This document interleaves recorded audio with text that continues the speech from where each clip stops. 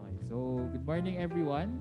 So I'm Carlo Baladad And I'm Hannah Regidor. and we're going to be the host for this morning's event. Okay?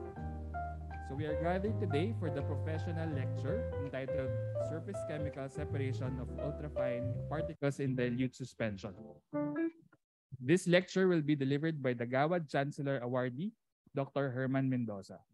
We are also here to celebrate his accomplishments as a professor and mentor and his achievements as a brilliant engineer in honor of his retirement. But before we proceed with our event, let me first remind you of some house rules. For our face-to-face participants, please observe the minimum health protocols during the event and wear your face mask at all times. Also, please do not use the seats marked with an X to maintain social distancing. Kindly put your gadgets into silent mode and questions will be entertained at the allotted Q&A portion after the lecture. For online participants, audio and video of participants are automatically turned off throughout the webinar and can only be turned on if necessary by the technical staff of this webinar. You may send your questions through the Q&A box and this will be entertained during the Q&A portion. So prior to the lecture, let us hear from our department assistant chairperson, Ma'am Mitch Oyales, for the opening remarks.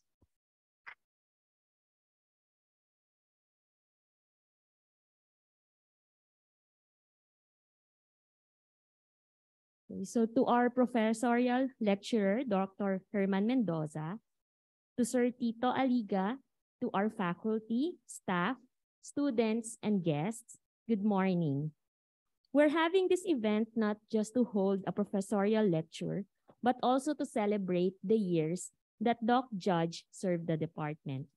I guess most of us would agree that he is one of the pillar or the haligi ng DMME. The department wouldn't come this far without his significant contributions. Most of us became his students before we also became part of this department. And what we really appreciate about him is not just his way of imparting knowledge, but he also touched our hearts to become passionate on what we do. And so now to keep everyone waiting, let me welcome you to this professorial lecture. Have a pleasant morning.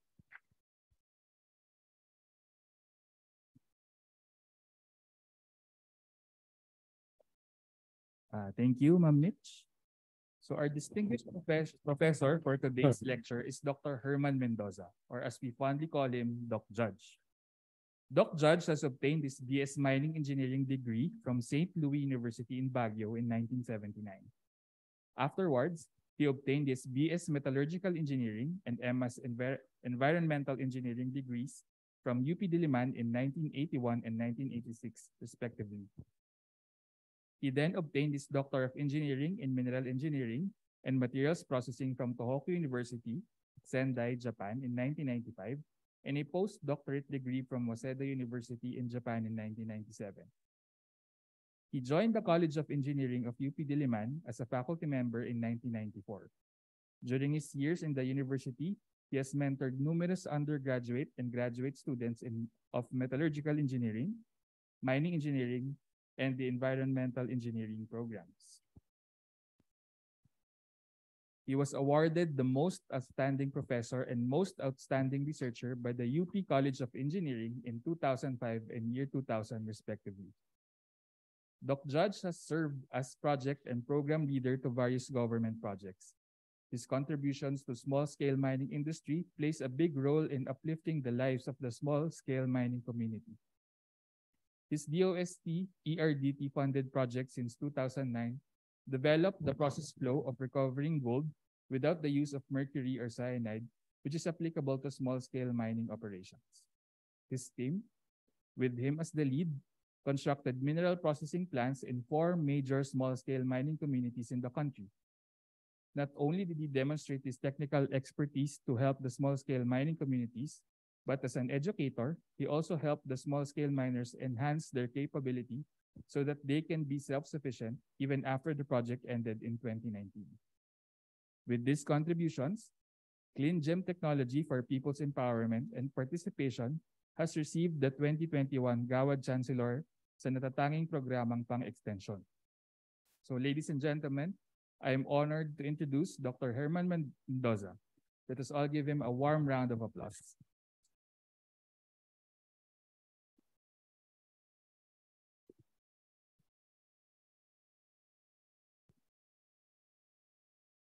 Okay, thank you very much, Carlo and Hannah.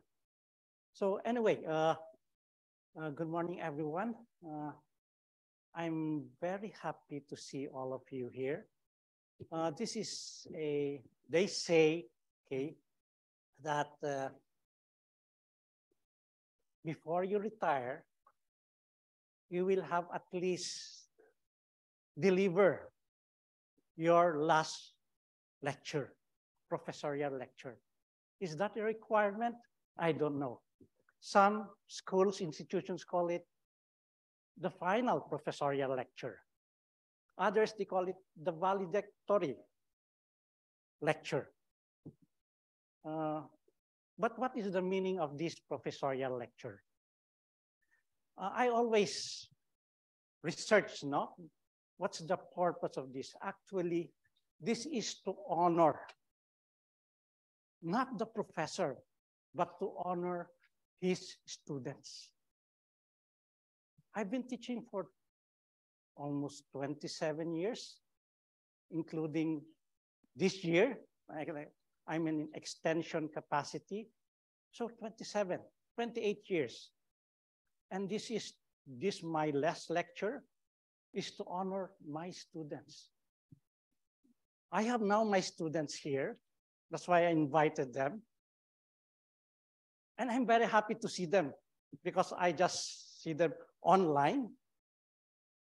Okay, so I told them, please, I want to see you because I want for them, this is for you. And for also my advice is, no, I have participants also, not face-to-face, online. Okay, they're watching now.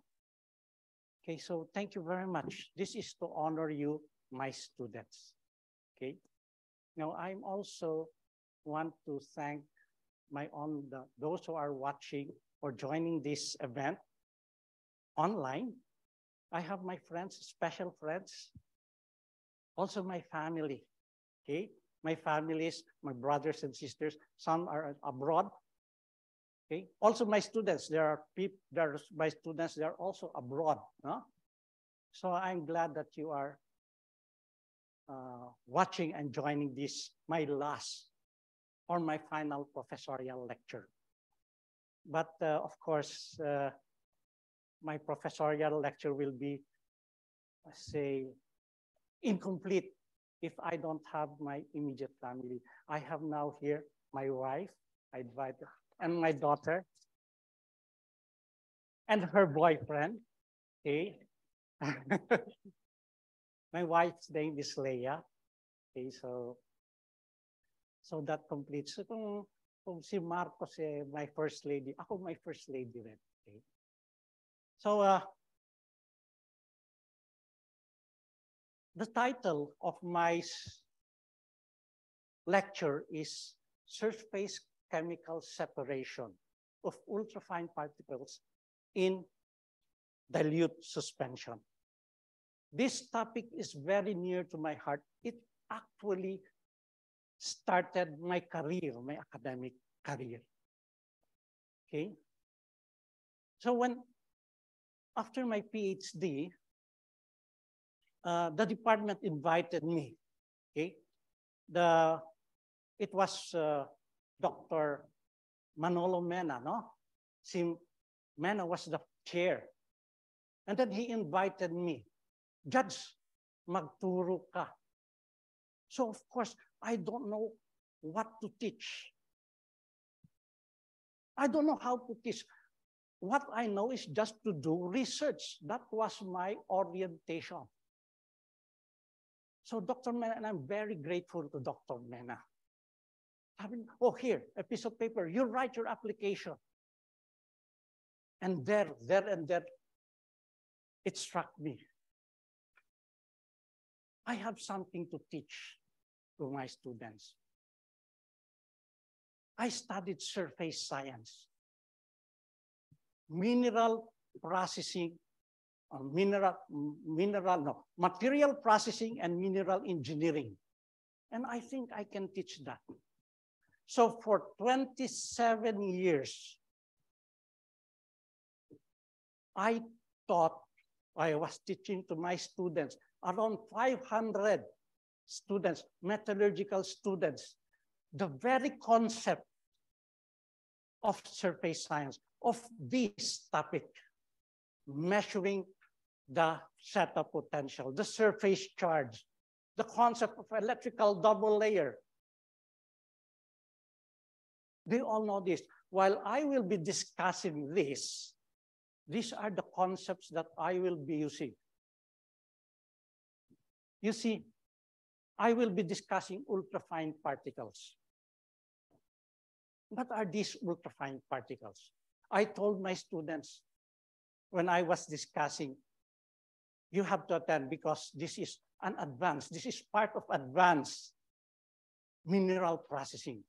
And I cannot discuss it now. You have to attend my professorial lecture. Excuse me.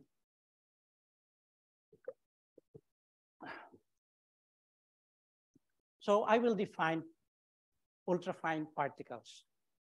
I belong to the Department of Mining, Metallurgical, and Materials Engineering.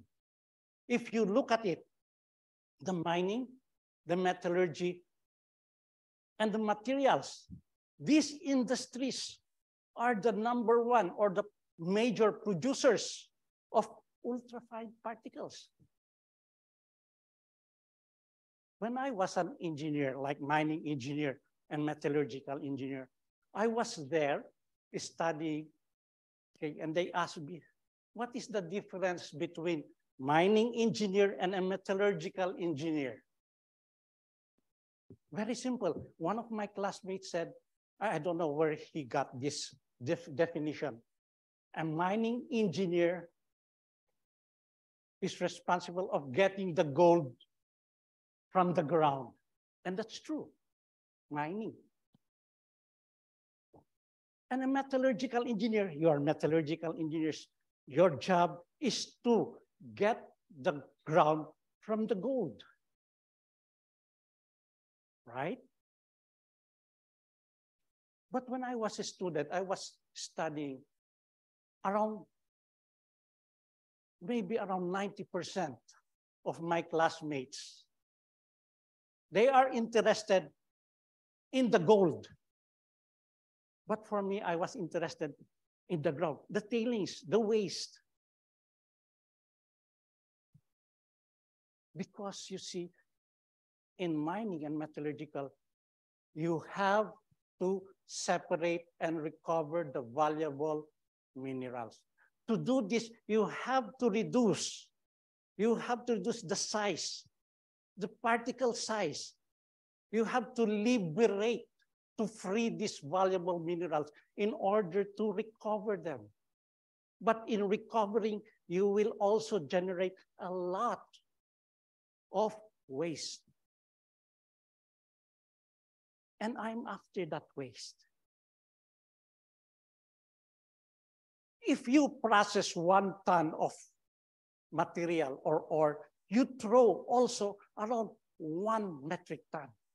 So 99% is waste. The mining industry will look for ways to contain this, but they don't. They forgot that when they are doing this, they are reducing the size to very fine particles. And a part of this is ultrafine particles. Ultrafine particles, okay, first is, let me define ultrafine particles.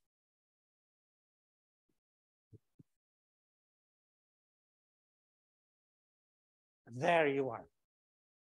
Here's a picture. I downloaded this from the internet to show you ultrafine particles. These are relative sizes. We know sand, that is around 90 microns. This one. The cement, you know the cement, that is around 74 microns. You can imagine that. But can you imagine ultrafine particles? You are familiar with COVID virus. It is somewhere here. Here. Coronavirus. Here. I enlarge it. Coronavirus.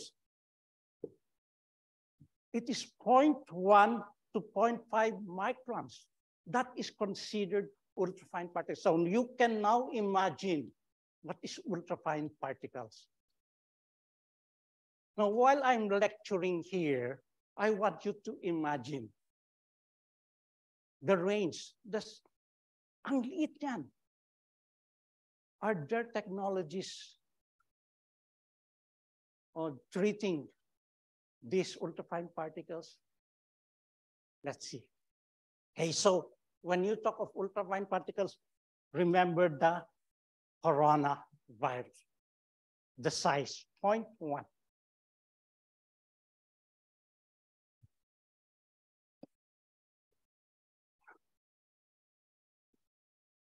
Okay. I use this in my lectures. They're familiar with this. When I was a student, I was a mining engineer. No, I was studying mining and metallurgical engineer. We are just concerned some here, coarse particles. So coarse particles from 15 microns to 180 microns. The valuable minerals that we separate before are this big, okay? So that is fine particles.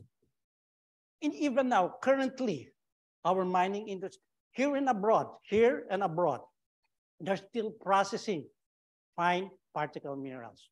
So I told my students, do not concentrate on this.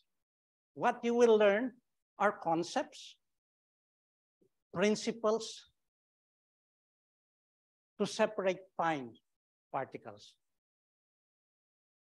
Okay, I told them, I am presenting you this because the future, when I say the future, 10, 15, 20 years, 30 years from now, the problem will be ultrafine particles, nano fine particles.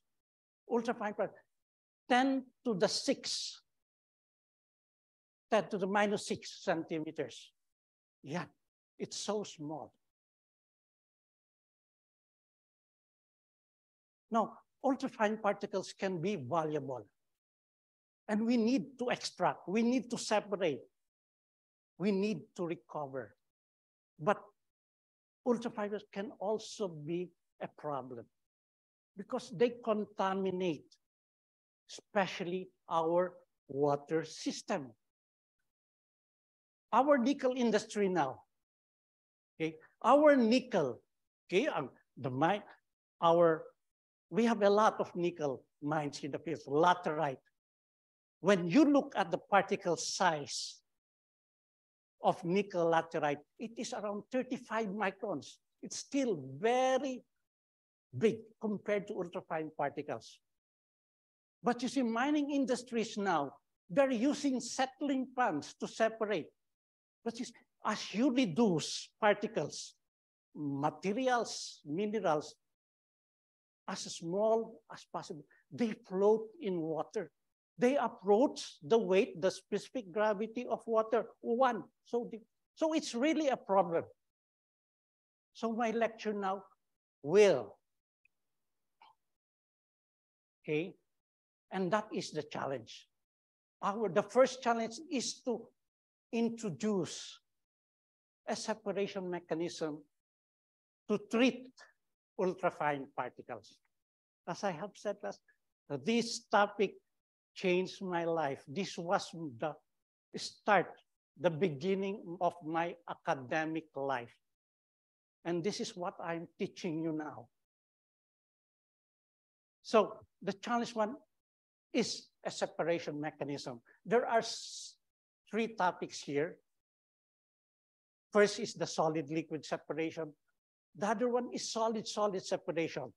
If there are 2 minerals, ultrafine particles in water, can you separate them?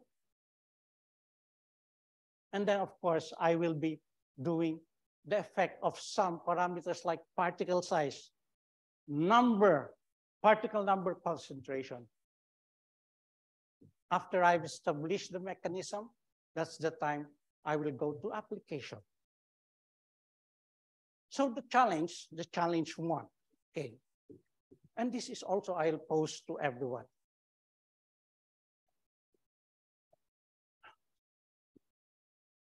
The treatment and separation of ultrafine particles.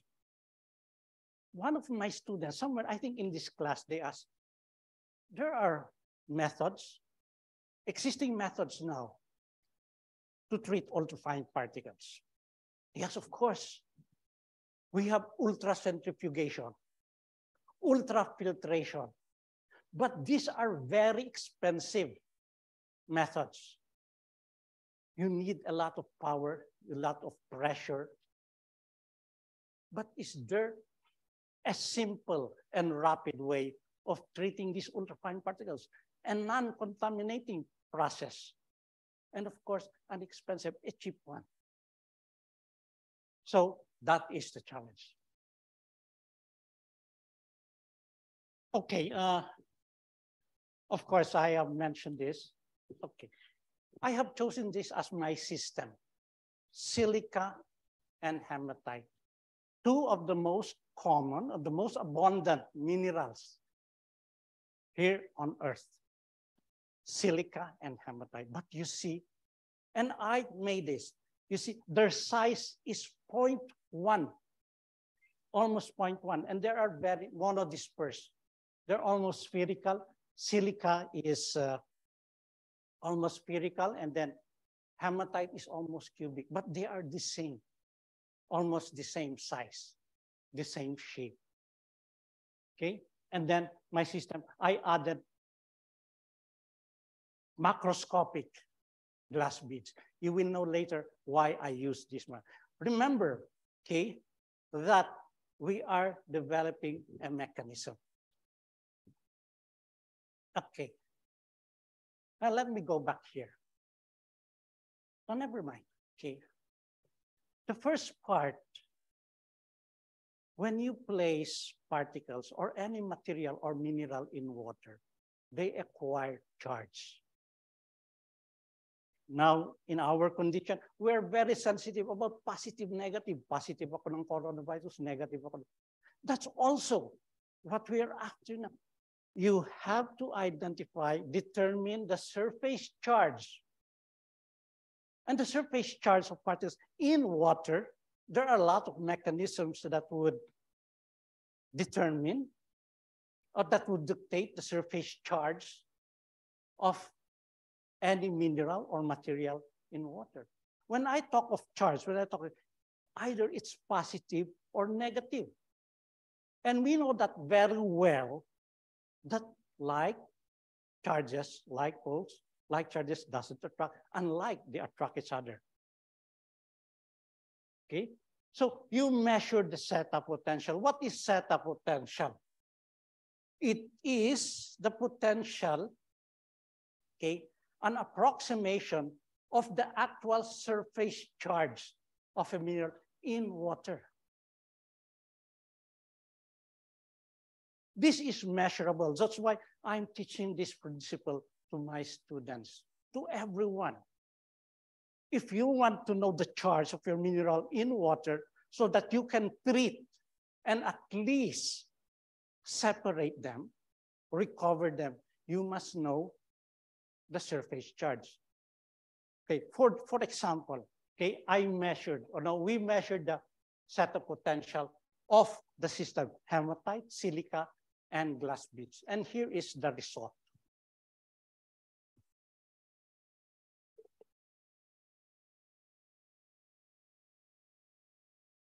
Silica beads and glass beads and silica have almost the same surface charge throughout the pH range.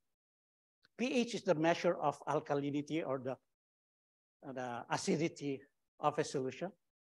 Okay, so throughout the pH range, silica and glass beads have the same surface charge or setup potential compared to hematite, this one, okay, there's a change of sign at around 7.8. We call this when the setup potential is almost zero. That's what we call the isoelectric point. Okay, these are terms that I'm not expecting you to understand, but you see, you just remember the charges. Negative at this condition, this mineral or this material is negative, the other one is positive. And that is the purpose. Based on this, we will develop, or let's develop the mechanism, okay? So these are the conditions of which you have to measure the surface charge or the setup potential. Remember, this is in water. So we mix, okay? I mix hematite and silica, 0.1 in water, and I want to separate them. I have to reveal a secret to you now. The first time I presented this to my professor in Japan, my advisor, he told me, Herman-san, it's in Japanese, that's impossible. See, that's impossible. You cannot separate those particles. They're too small.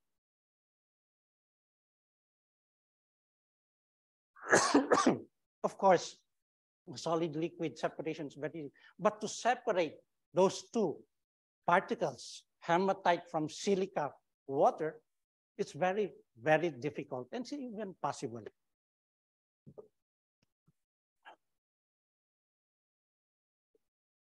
So, I crashed na. Parang binagsakan ako ng malaking bato. Bug!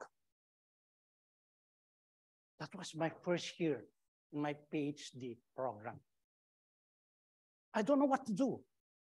But you see, okay, when you are faced with an impossibility or impossible process, that's the time you have to think.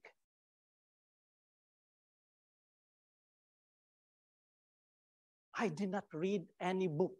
I just think of a concept to make my problem possible. And yes, I did think of a possibility. And that's what I work without the knowledge of my professor. So that's it. So I'm developing the mechanism now. So there's a mixture of ultrafine particles, hematite and silica. And I introduced another system that is glass beads. Now, glass beads here, the size, this is just a schematic diagram. The glass beads is actually, compared to the size of the hematite and silica, is very big. It's around 80 microns. Okay, so you can just imagine. So you bear with me. I want you to imagine while I'm discussing this. Now, there are two approaches, okay, that I use to investigate the mechanism. One is an attachment stage, and the other one is a detachment stage. Attachment, you can see here that there is an attachment. Attachment condition is at page 5. Why?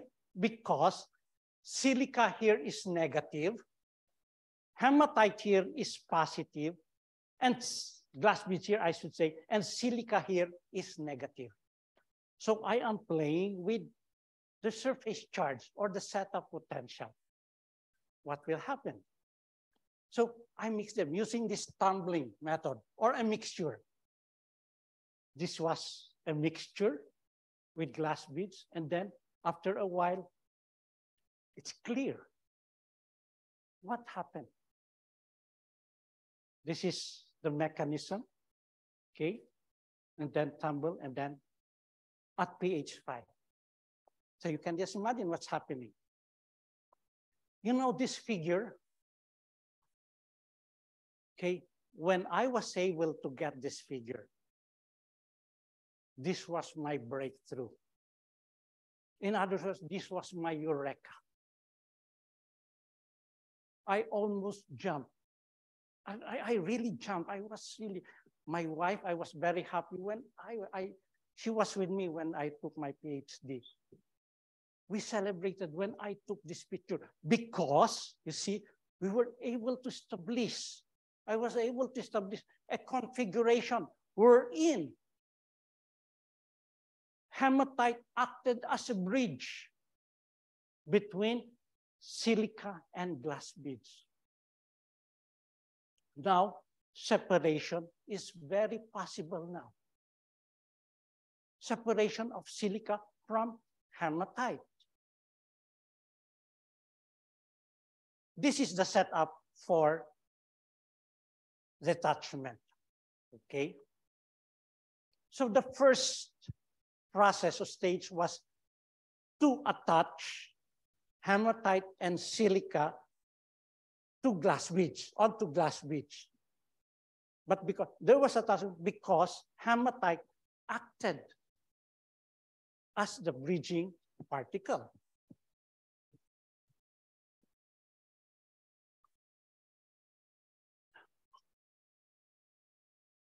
Okay, detachment. Now, detachment happens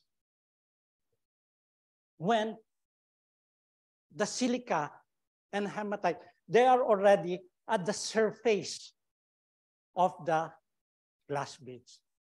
Okay, so why pH 11?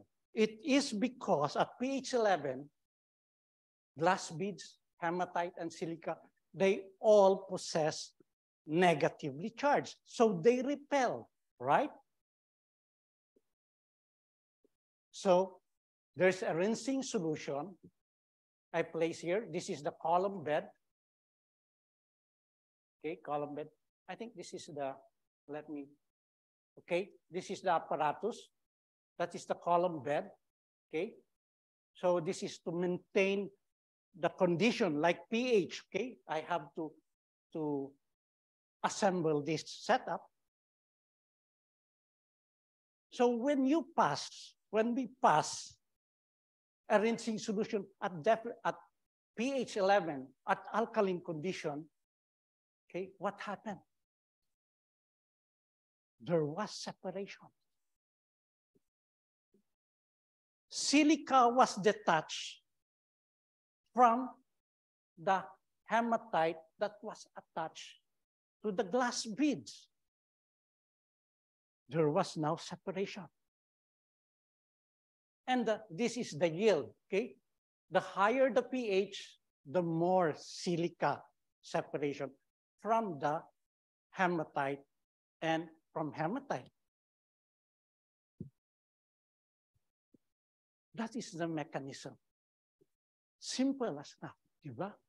But it is not that easy. You have to prove mathematically. Well, you know, when you take your PhD, okay, it's not enough that you show that there is a result. You have to prove mathematically. So here are some total energy equations. First, okay, is the electrostatic repulsive energy. Here are the different interactions. And these are the, I interpreted these interactions by using these potential energy curves or equations. Repulsive electrostatic repulsive energy, which is always repulsive. And it is balanced with the van der Waals attractive energy, which is always attraction. And this coupled with this short range, these are the forces at very, very close range at Armstrong level or at some distance from the surface.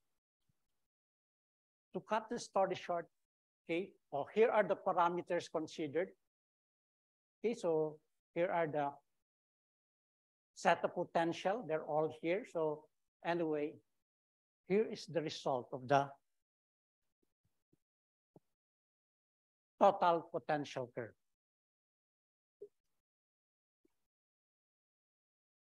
This is for hematite and silica, different behavior. For glass beads and hematite, different behavior. And this is how we interpreted it.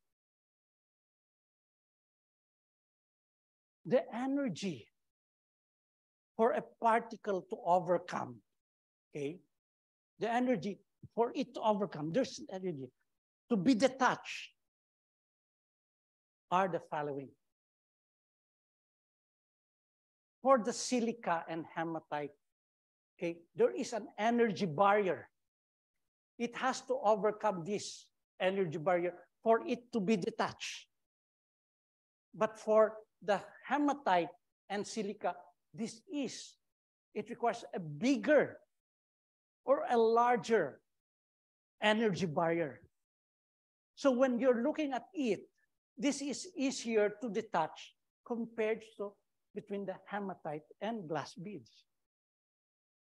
That is the very reason why we have separation after detachment. And that is the mechanism, and this is the proof. Okay, okay, there are findings. Okay, of course, the separation of ultrafine particles of hematite and silica from aqueous media was possible when the hematite particles acted as a bridge between the glass beads collector and silica, okay, because they have opposite signs. The solid-solid separation, which is our objective, okay, the solid-solid separation was possible for silica particles from hematite particles in aqueous media was achieved through selective detachment of silica. And this was possible because the energy barrier for the silica hematite interaction is significantly less, as I have shown you, than the glass hematite interaction. Thus, selective separation of silica particles is possible. That's the mechanism. Okay. You see, class, or when you use this, these are very basic principles, but you can solve a lot of problems.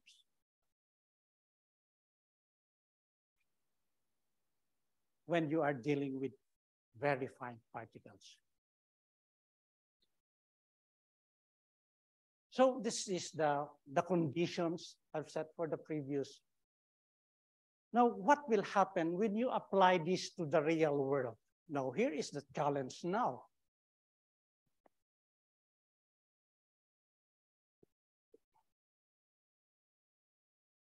So to study further the mechanism, okay, particle size and particle number concentration was investigated. What will be the effect in the separation of hematite and silica? So first is the effect of particle size. Again, this is the methodology. First stage is attachment at acidic condition, page 5. And the second, okay, is detachment at alkaline condition. I can see people making notes. Don't take notes, no? I'll not give an exam tomorrow. Okay, so tomorrow they will have their exam. So you just listen. Huh? I teach them. They are under me. We docate, no? In 1 to 7. I'm teaching all of these concepts to them. And I told them to listen because they will need this in the near future. They are the future. If my generation is fine particles, their generation or your generation is ultrafine particles. So you must know this. So the effect, hematite particles with various sizes of silica particles, sorry. Here are the particle, or the different particle interactions, different sizes of silica, okay? 0.12, this is the original, 0.33, 0.55. So what will happen? What will be the effect in the separation? So there's a mixture. Again, they're in the mixture of different sizes of silica. And again, using the same first stage attachment, and then you observe. You look at the behavior. This is first hematite and silica. Wala pang glass beads, okay? You look at the effect. There you are. This is the effect. You see, what do you call this? It is a raspberry configuration, right? Silica, hematite surrounding the silica, but different. Depending on the site, it has different behaviors in heterocoagulation behavior. Because at this condition, hematite is positive and silica is negative. Okay, so this is the effect when they are only when silica and hematite are in the solution. So this is the attachment isotope. Remember the critical particle concentration? Okay, there was a plateau. When you go beyond the saturation point, the attachment of one particle, the smaller particle plateaus, okay? So what will be the effect if we have glass beads in the system? Here, again, the condition is you have glass beads is negative at pH 5, and hematite is positive, and then silica is negative. What will happen? And here are the different interactions. There you are. Okay, but what will happen in the presence of hematite? Please watch.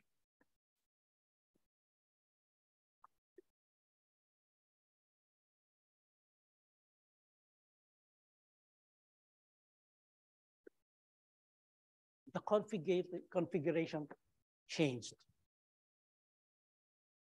But you see, what is common here is the same configuration, which I have mentioned a while ago. The hematite acted as a bridging particle to the glass beads and silica. See, regardless of the particle size, silica.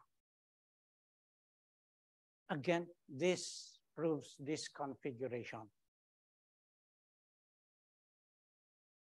So, regardless of the size of silica, the bridging mechanism always prevails. So you can now apply detachment using the same setup, using the same condition, and using, what's that? Okay, and then you see, as you increase the particle size, you also decrease the yield. So the bigger the silica, the less the separation. Because you can see the energy barrier also increases. For the 0.1 micron silica, it's 20.28. For the 0.33, and becomes bigger. But still, this energy barrier are still less compared to the barrier of hematite detaching itself from the glass bead. So you can still separate silica at different particle size condition. Okay.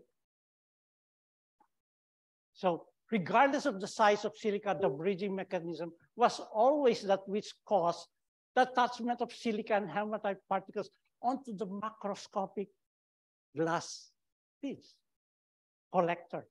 The bigger the particle, the harder to detach and to remove because of the presence of a bigger energy barrier. Okay. Are you still following me, class?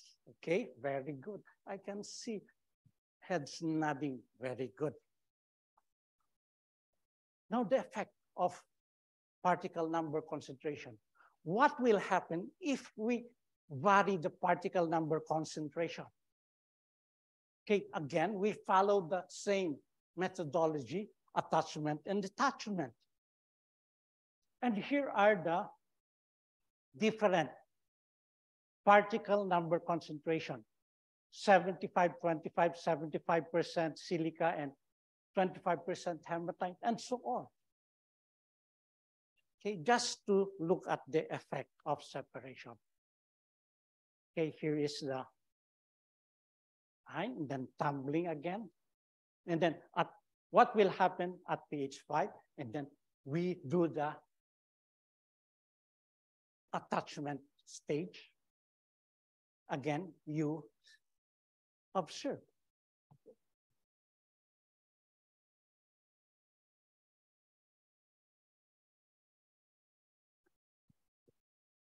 The same, okay, the behavior. The hematite always be the bridging particle. But you see the silica will be attached to one or two hematite particles onto the glass beads.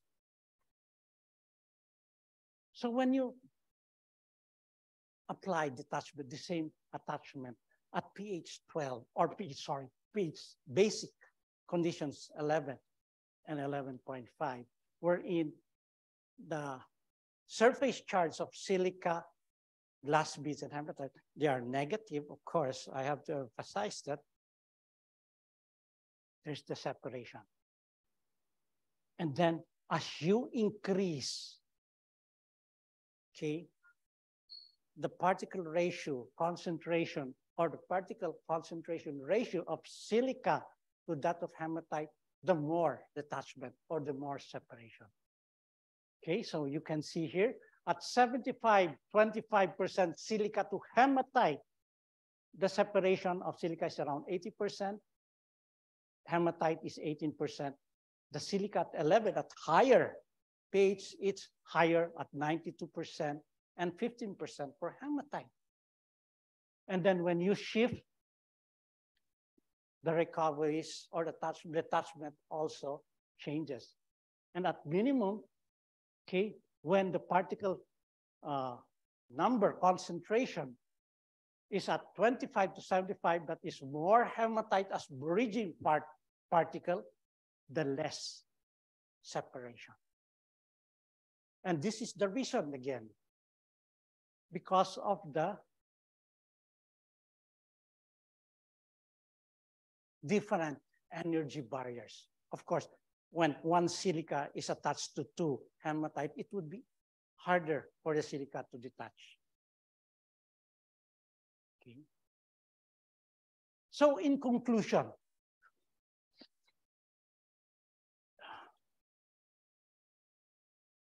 in the presence of glass beads as the collector, that is macroscopic, 80 microns at pH 5, attachment is possible because glass beads and hematite or silica has a negative charge and hematite is a positive charge. Okay? It is apparent. So we have the glass beads hematite silica configuration. Hematite as the bridging particle. It is apparent when the particle number concentration ratio of hematite particles increase in relation to the silica particle, the attachment of both particles was significantly promoted. The more hematite particles acting as a bridge between silica and glass beads, the more silica particles were detached. Okay? Detachments of silica particles from the glass bead hematite silica was reduced as the particle number concentration of hematite increased. Okay? It was attributed to the fact that more hematite particles acted as a bridging particle. So we have established the mechanism. Okay? And you might ask, okay, you might ask, can we apply this principles? Okay, so these are some applications. Before, I want to show you this. These are the number of master's and PhD students I have that I mentored. And here are the topics okay. Some are environmental engineering, materials engineering, and metallurgical engineering. I want to emphasize this, surface science. So the concepts of setup potential, electrical double layer, there were students, around 50% of my advices studied that, studied surface science. Okay? So here I have several PhDs. I have 6 around, and then 58 around 58, and then 58 masters, 6, 2, 3 plus 2. The 2 here, hindi pa sila tapos. Okay? So that's why I added, hindi pa sila tapos. So, but I already added them because this is my last lecture.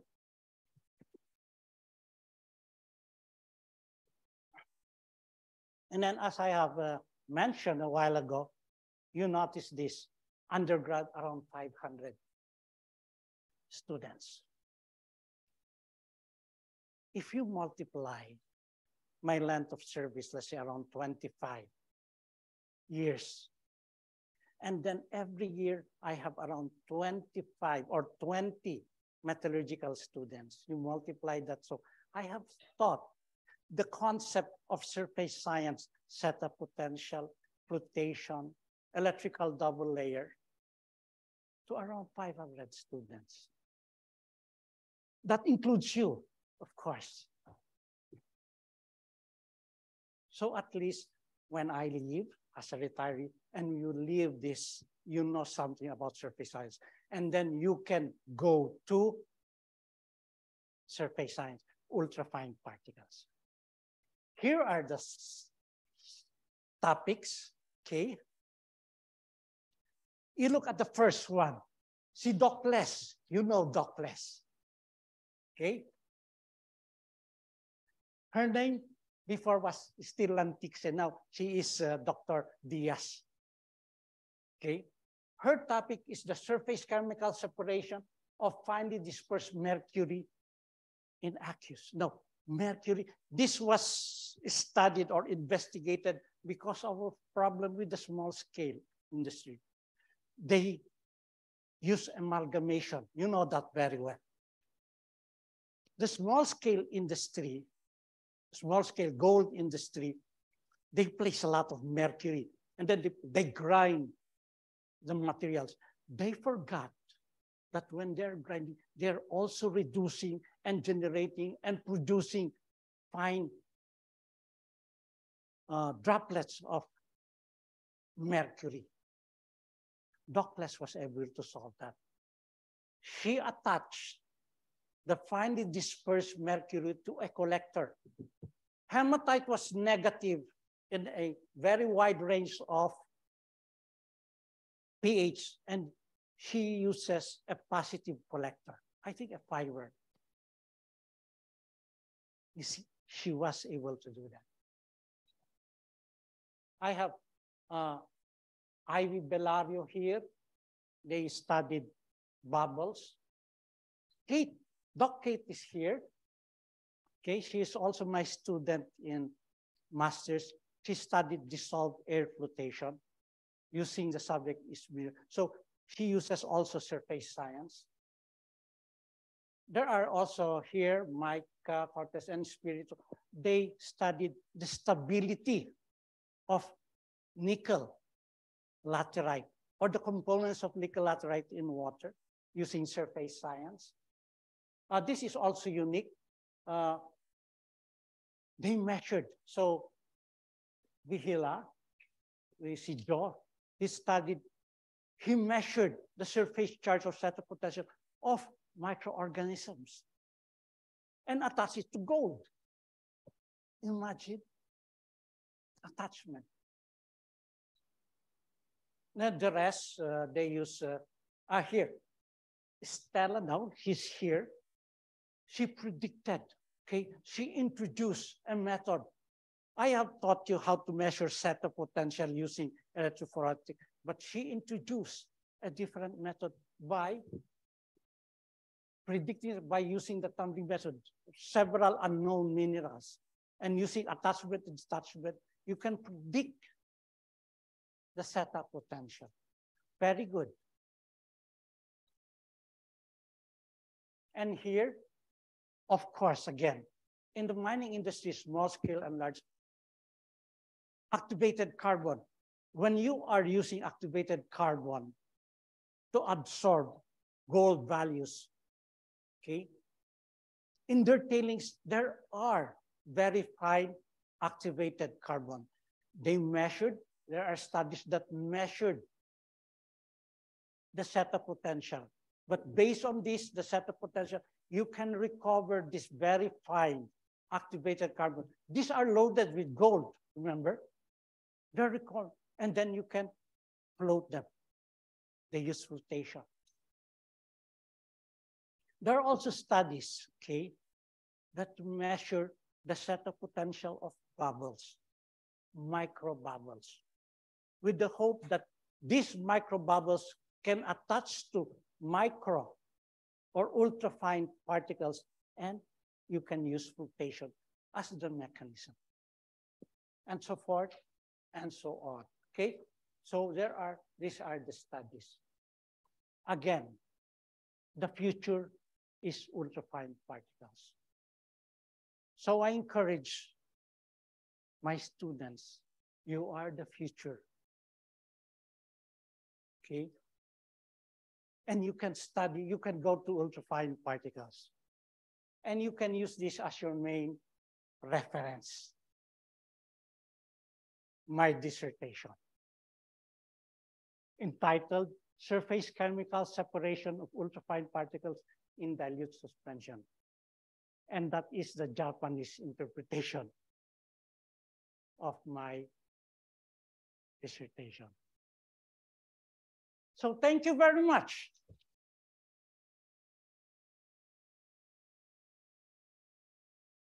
So that is my lecture.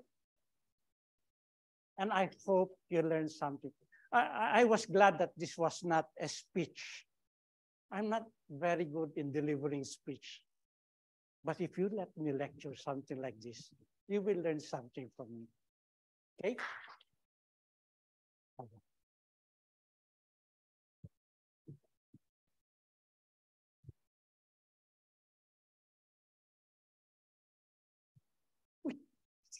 Thank you for that very informative lecture, Doc Judge.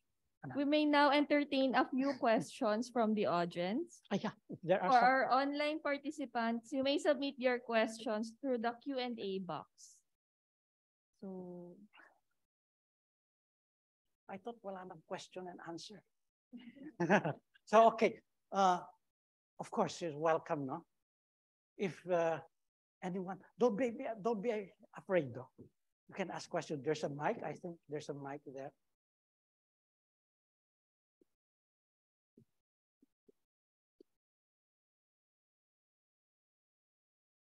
Oh, Michael is here.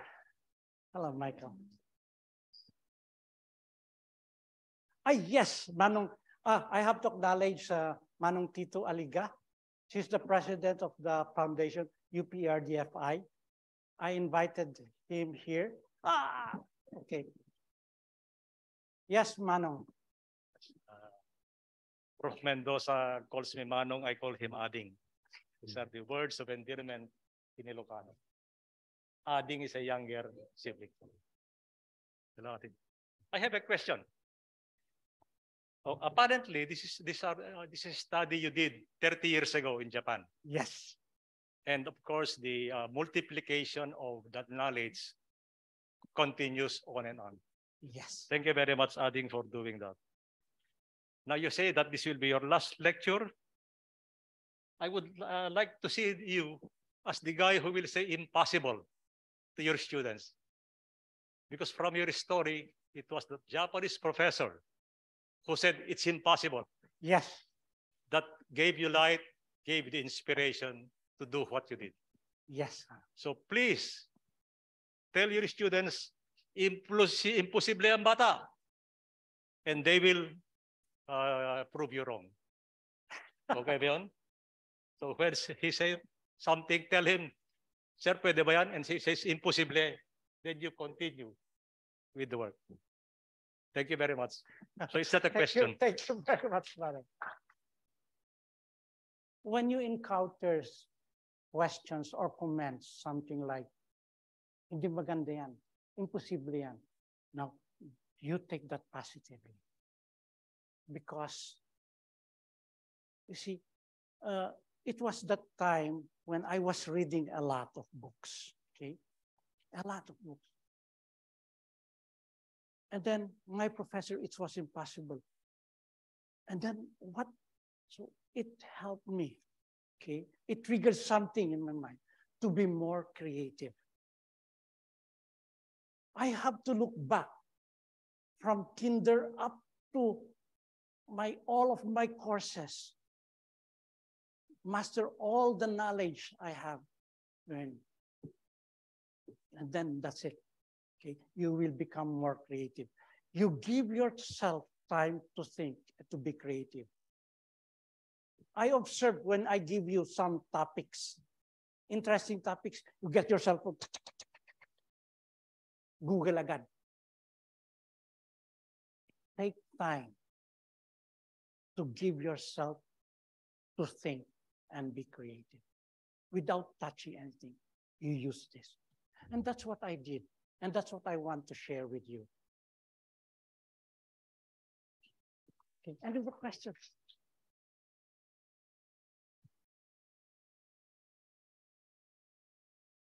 Yes, yes, Terence. Yeah, they're pushing.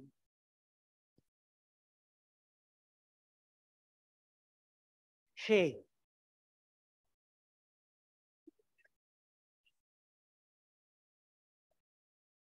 As in Michael. Say, come on, Michael. Ayan. Michael now is working with the central bank. Hi, Doc. Hello. May tanong lang pa ako. Regarding po doon sa, di ba, yung isa is, I'm not sure hematite ba yun? Basta mas madaling ma-detach yung isa compared sa isa because of the energy barrier. Yes. So, paano po ma-ensure na na-detach lang yung isa compared doon na, ano ba, na hindi both ma-detach? Yes. Yeah, that's true. When you analyze the resulting rinsing solution, okay, of course, the amount of, or the amount of silica is more than the hematite. Well, how to make ensure? You have to analyze, you have to look, you have to compare. Okay, so as you can see, or I don't know what, there are also hematite that were detached, but generally silica was detached. Even in other processes like flotation, when you float and separate materials, you float generally the valuable minerals, but there also may sumasama pa ring tailings. But when you analyze, you have a concentrate. The concentrate means it contains more valuable minerals compared to the gang minerals. So you have to analyze, you have to compare the analysis to be sure that there is separation. Okay. So you analyze at different conditions, and then to make sure that there is separation. There's indeed separation. Is that okay? Thank you very much. Any more questions? Comments? Mama, do you have any questions?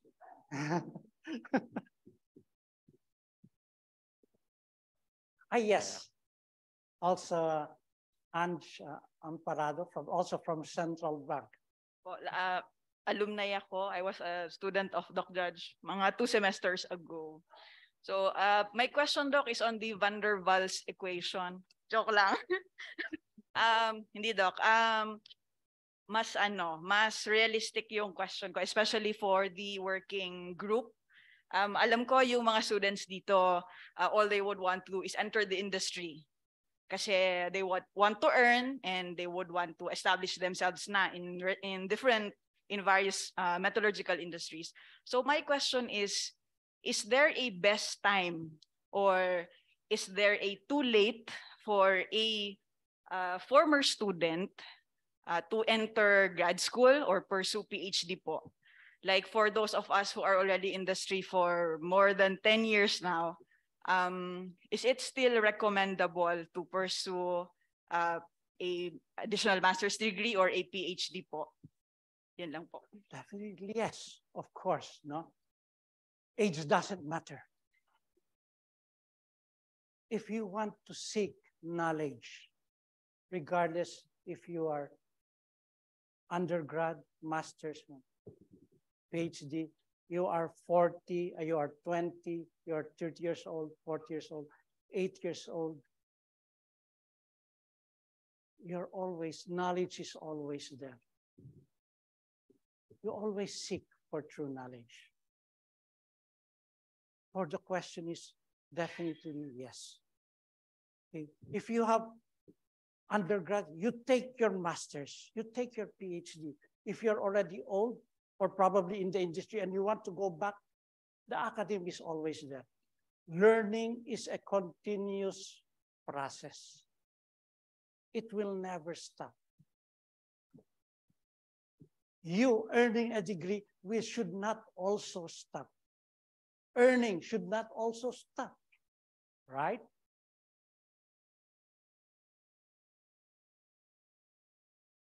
Ganun yan. So, my students, we have people here from Central Bank. Start your application and do that. And give it to you. Okay, thank you very much. Thank you very much, Dr. Judge, and for those who asked questions. For the next portion of our program, we would like to call on the Executive Director of ERDP, Dr. Tito Aliga, for a few words or maybe 1,000 words daw po.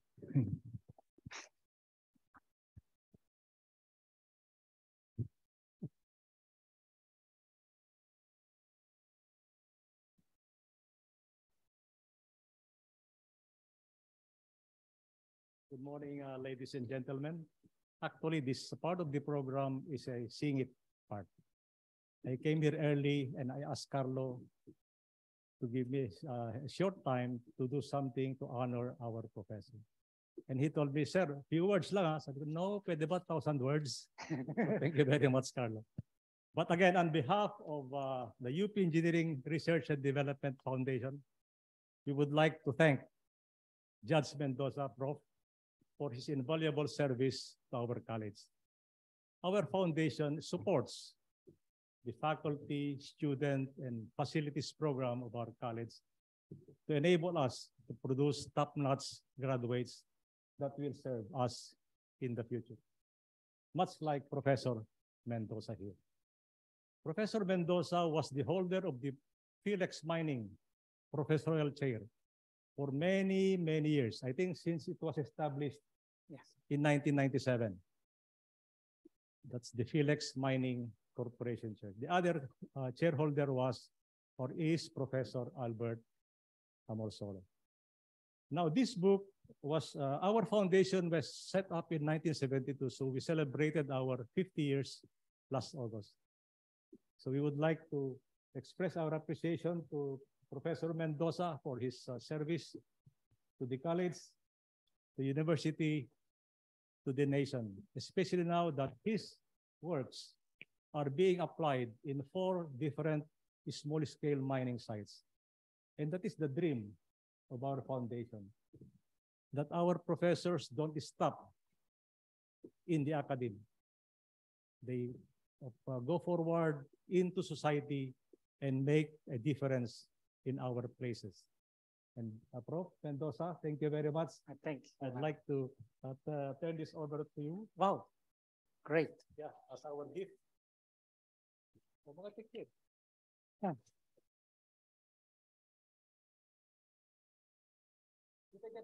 There.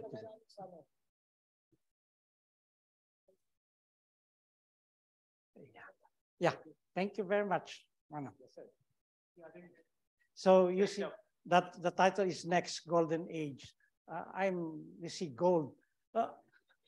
I like gold. No, But again, as I've said a while ago, we would like, this will not be your last lecture because soon you will be lecturing as the impossible professor. yes, of course. Thank you. Thank you.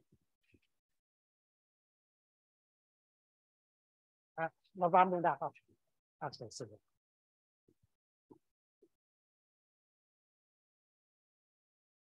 Thank you, Sir Tito, and thank you, Doc Judge. So before we proceed to our interview portion, we have videos here from his former students and colleagues. So let's get to know Doc Judge first through their perspectives. May pa-video pa pala. Happy birthday, Doc Judge. So si Doc ay advisor ko noong BS, MET-Eng, and MS Envi-Eng. And parehas acid mine drainage ang topic. So naka-influence si Doc sa aking career dahil AMD rin ang project ko ngayon. He also taught me to trust the process, and nag-mock defense kami before ng 3 times. So ngayon, with my advices, nagpapamock defense din ako kahit na hindi siya practice dito sa amin. So happy retirement din, Doc, and have a wonderful day. Ang masasabi ko kay Dr. Herman Mendoza, kung tawagin namin dyan sa College of Engineering ay si Doc Judge, ay malaki yung naging papel niya dun sa aking success, sa aking PhD.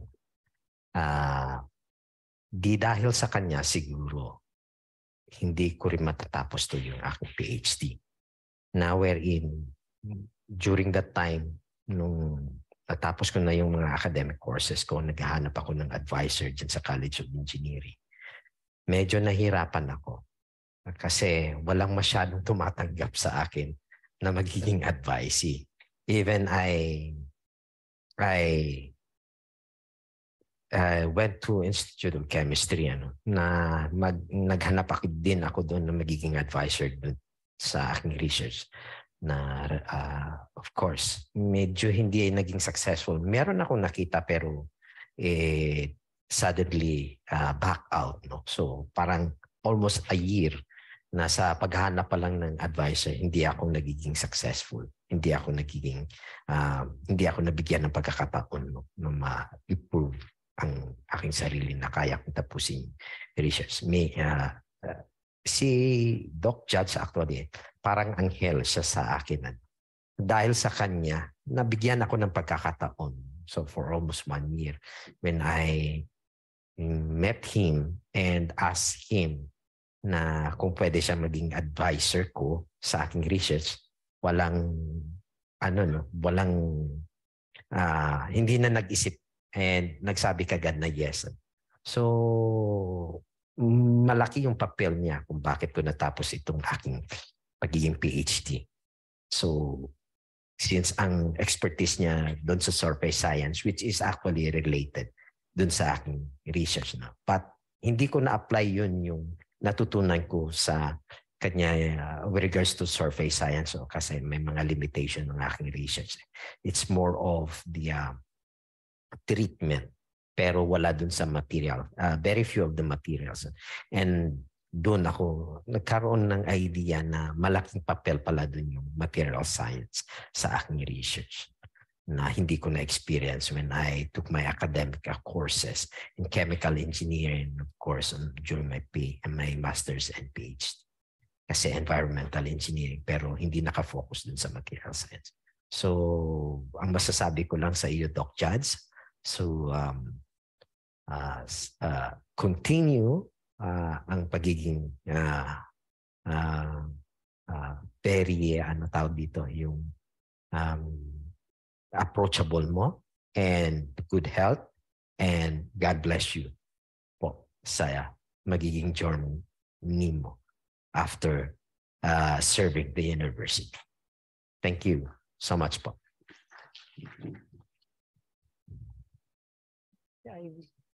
Hello, Doc. Hi, happy birthday. Okay, so the first time we met, I think sa MET E12 series, MET E121 nag-start. And then from that class 1, MET E127, and then naging undergrad, thesis advisor ka namin. And then of course, grad school. Ayan, naging advisor ka namin for grad school, project leader ng project during my stay in the department. So, wow. How many years has it been? Sobrang tagal na, siguro mga more than a decade na. So, isa sa mga pinaka-influence nyo sa akin at least is when you said, the very first time you said na, you know what, Ivy, you have a knack of explaining something complicated to other people na naiintindihan nila. So, when I was younger, nung narinig ko yun, sabi ko, talaga ba? So, pero nung I started teaching, other people also said something similar. So, parang siguro tama din si Doc. Nakita niya na yung ganun sa akin before. So, it really, I think, influenced yung naging nature ng work ko from before pa. So, I'm really thankful. Thank you so much. Me, my parents, my whole family is really grateful. And hanggang ngayon, bit-bit pa din yung mga lessons that you have imparted. And because you're one of the people that shaped really who I am today. And for that, I'm really grateful. I really appreciate you, Doc. So happy birthday. I hope that you enjoy your retirement soon. And we hope the kids and I and my family could see you soon. Happy birthday. Bye-bye. I'll see you soon, Doc. Hello, Doc. Congratulations on your retirement. And I would like to personally thank you for the knowledge that you have imparted on us, lalo na sa batch namin. Half of us nag-pursue ng graduate studies because basically na-interest kami sa mga pinagsasabi niyo sa amin. So, ayun. I'd like to also wish you all the best on your retirement. I wish you a very healthy and wealthy life ahead. So thank you so much in behalf of 2013 batch and 2015 METI graduate batch. Thank you so much, Doc. See you around.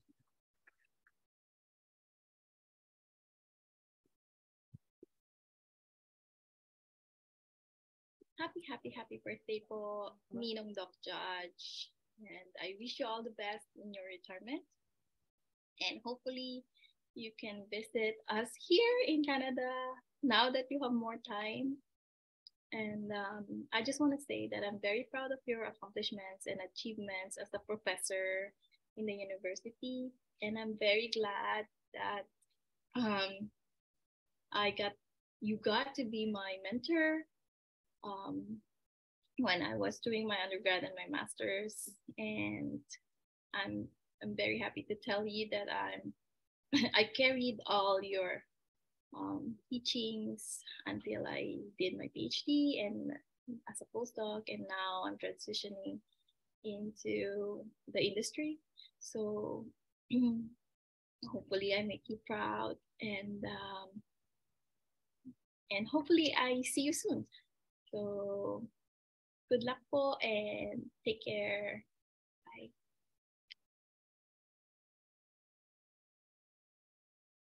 So thank you for all those video messages. Now that we have gotten a little bit of idea who Doc Judge is, let's get to know him better by chatting with him a little bit more. So we would like to invite Doc Judge on the stage. We have prepared the sofa so that we have a so that we will have a good ambience during our chat.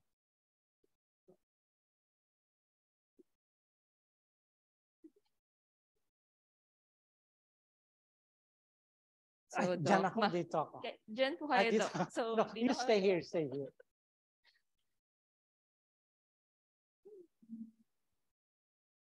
Uy. Dapat may kasama ako dito. Okay. Yes. Okay, so Doc, I think this question is, we are all very curious about it because even at any part of your name, we cannot find the origin for this. So first, we would like to ask, where did Doc Judge, that nickname came from? Okay. I let Mary.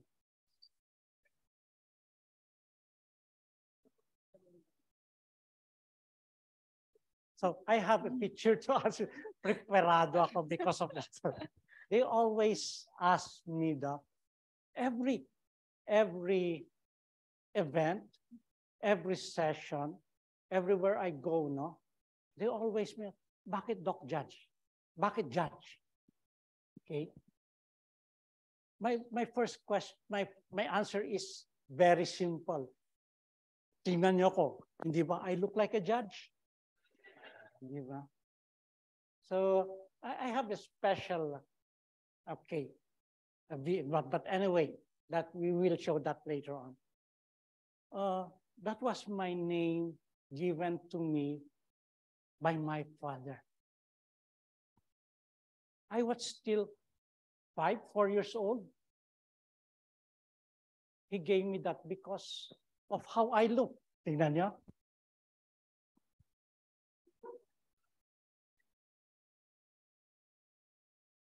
There. After 60 years, ito na ako. The same.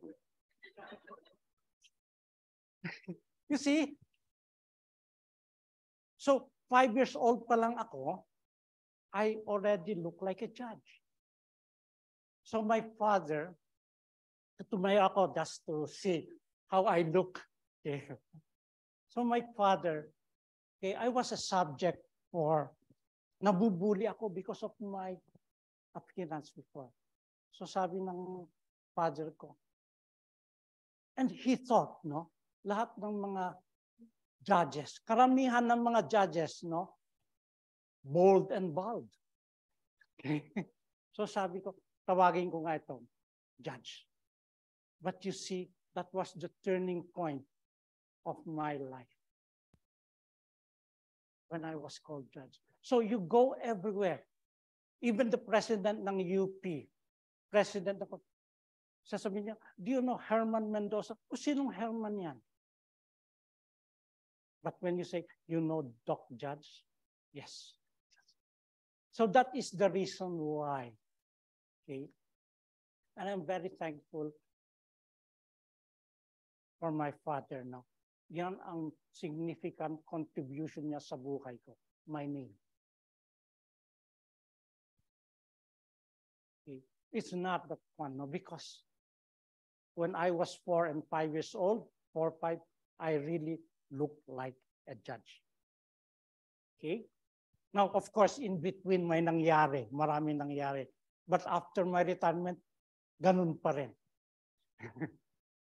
Okay. So I hope na satisfied yung curiosity natin for that. So yung next question natin for Doc would be about yung yung next chapter of your career, Doc, which is your retirement. So yung first question natin is, having served the academia and the industry for more than 25 years, how do you feel about retirement, Doc? Well, I haven't thought of that. But I will say I will keep on walking.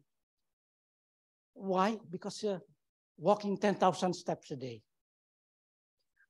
You might be wondering, before I retired, I was already walking, and then I'll still continue walking. But while walking, I still want to teach. That's why I'm teaching now. I still want to do something new. I want to discover things, okay? I told my wife and my daughter, parang gusto kong kumuha ng second PhD. Wow, natuwa kayo, no? Sa PhD about siguro cooking. I like cooking, I like food cooking. But of course, that's just a dream, no? There are a lot of things when you are young, something like this, and then you're not thinking about retiring. But when you're retired, wala naman nag-change. So sabi ko, some of my friends, I joke with them, oh, I'll stay with my family, I stay with my wife, asarin ko siya araw-araw. I discuss with her araw-araw with my daughter, ganyan. When you are retired, you go back to the basics. Okay? You go back to your family. You go back to your close friends. And I want to say that my friends, my close friends now, were my students. So that's why I told you this lecture is in honor, not para sa akin, but to honor my students. So I'll keep on walking while I'm still walking. I'm still healthy. I'll maintain my health, but I can do other things while walking. Thank you, Doc Josh. So we are all curious. What will you miss most from the university? Again, please. What will you miss most? Miss most? The students or? Of course, obviously. I will miss my students. Okay? My former student, kayo, I will always miss. Kasi with the university, it's always there. But kung walang estudyante, walang university. Of course, I will miss most Carlo. I've been, and then Hannah, naging estudyante for many years, and they became my staff sa project, no? And they became also my close friends. Yun ang mamimiss ko. That's why I always come here, not for the building, but for my students. That's why I invited you to come and watch my lecture. Because I still miss you. Kahit online kayo. That's what I miss most. Up to now. Thank you for that, Doc. We'll also visit you whenever we miss you as well. So the next part are some questions about, of course, you have a lot of accomplishments po, Doc. So with all of these accomplishments, we would like to know what you consider as important milestones in your career. Milestones.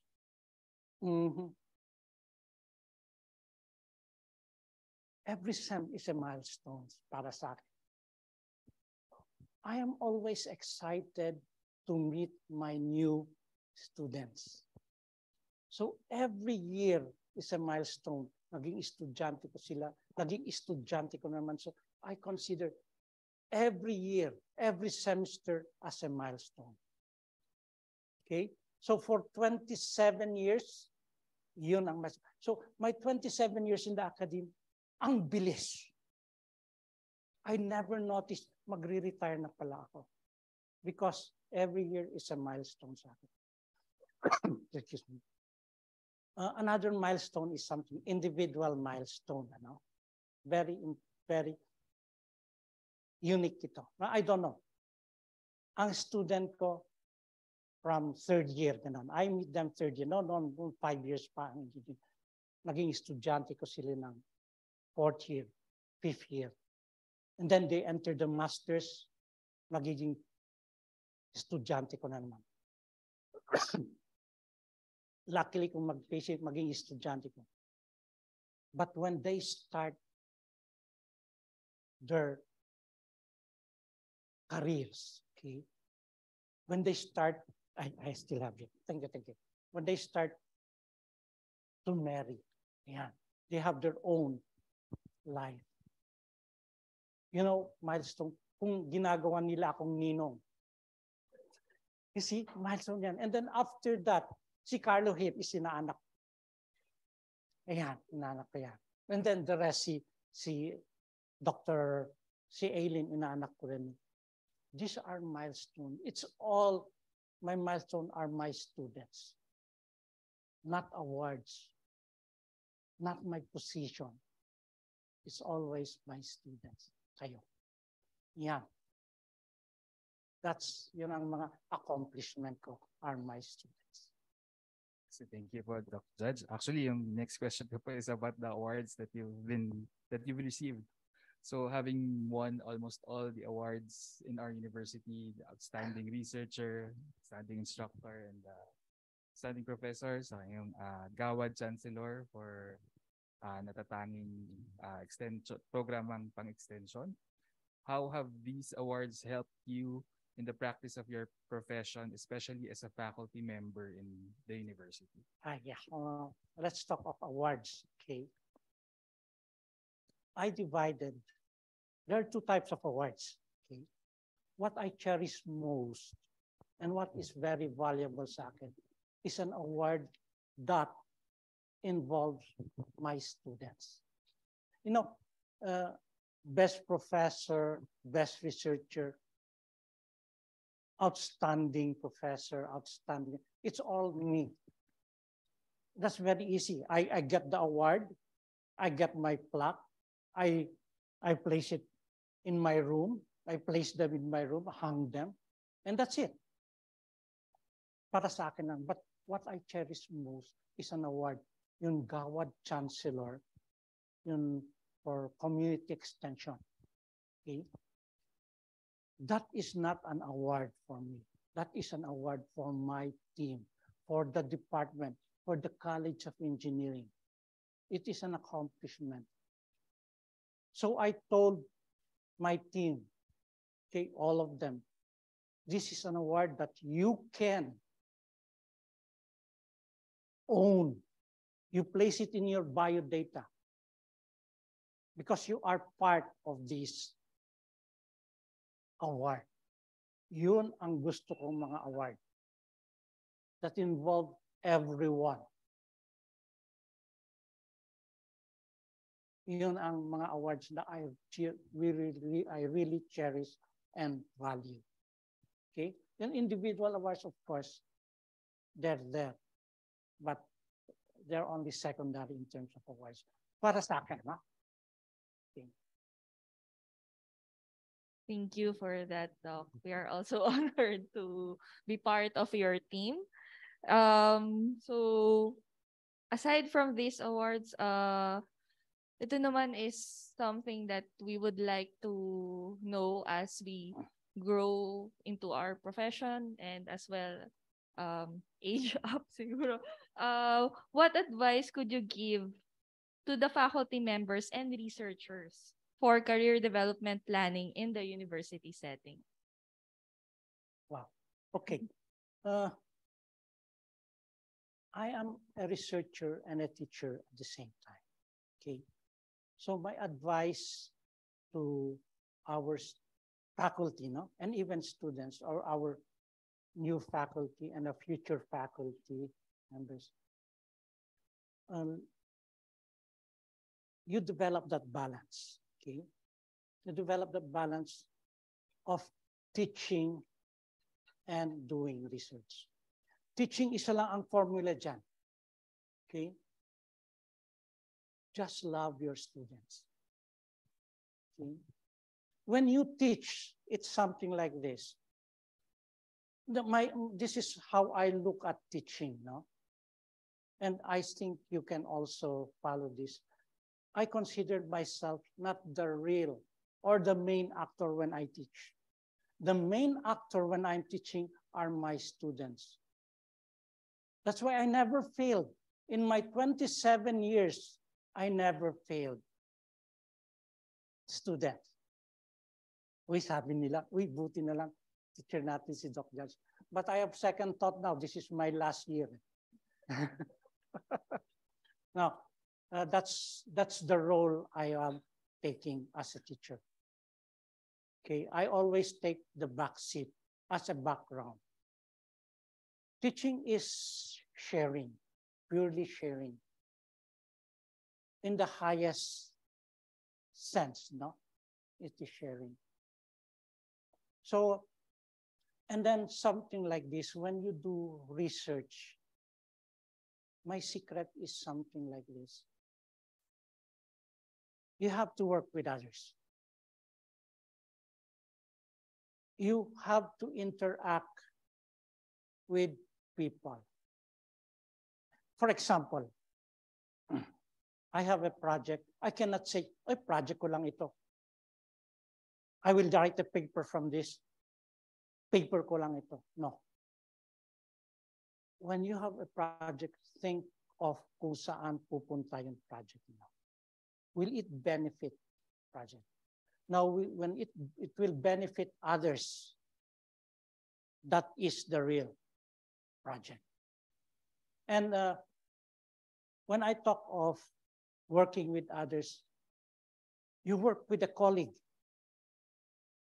Like here in our department, it's better that you have a project not only for material science or material engineering, not projects for metallurgical engineering only, for mining engineering. It is better that when you have a project, you have all these disciplines working together.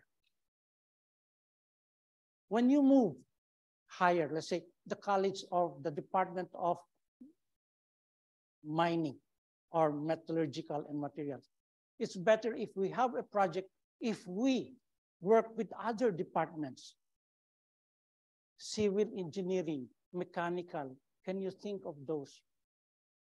It's also better if you work with, this is research, if you work with other colleges. Our project, kami yung project namin, we were successful because we worked with another college, CSWCD, College of Social Work and Community Development. I hope Doc Oski is here.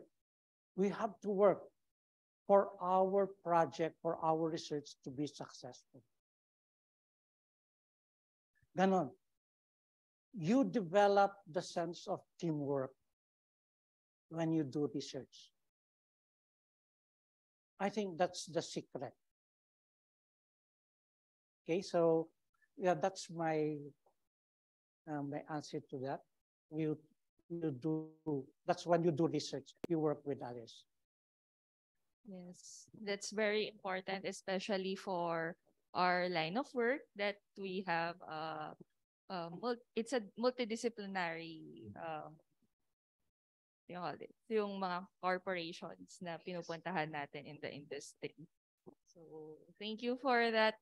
And now I would like to ask our audience if they would like to ask for some tips and advice in their as they go through their metallurgical engineering life.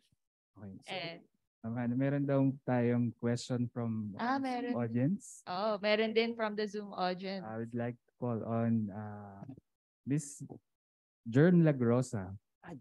So you can unmute and open your camera. Hello, Ate Jern. Hello. Can you see me? Yes, yes. Can you see me? Hello.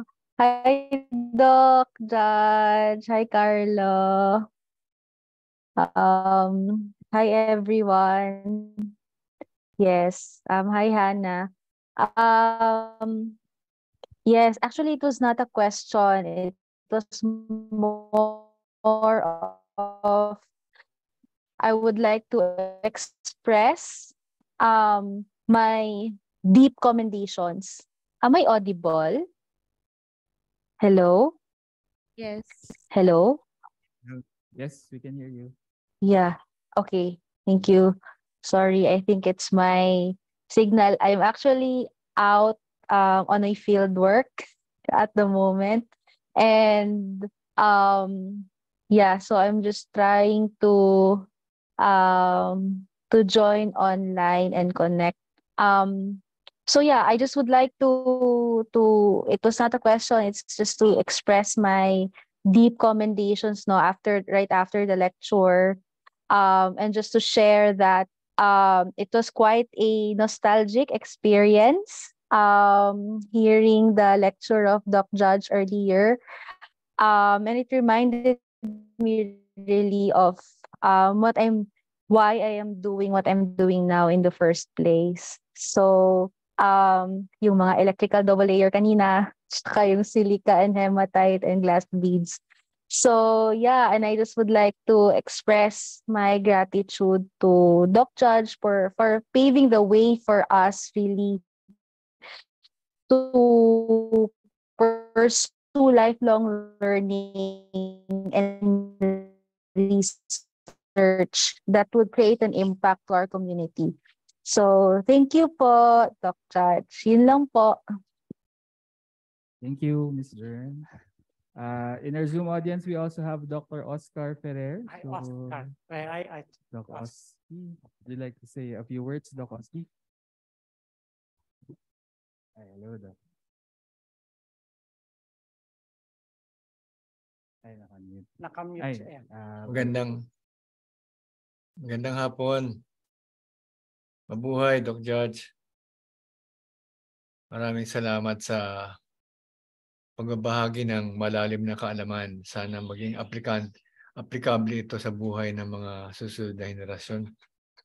At magsilbing susi ito at saka magpausad sa ating pambansang kaunlaran.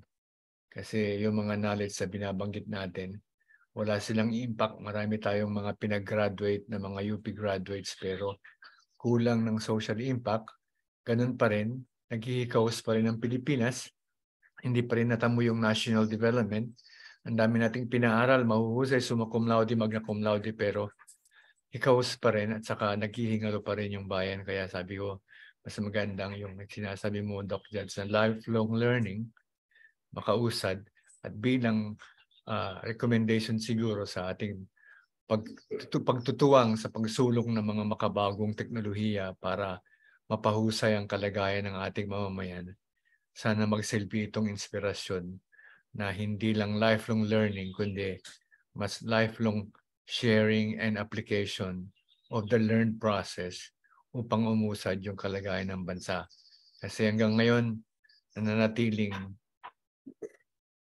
hindi ko alam kung tinatawag nilang third world pa rin ang Pilipinas, pero hindi rin makasasabing second world or first world ang Pilipinas.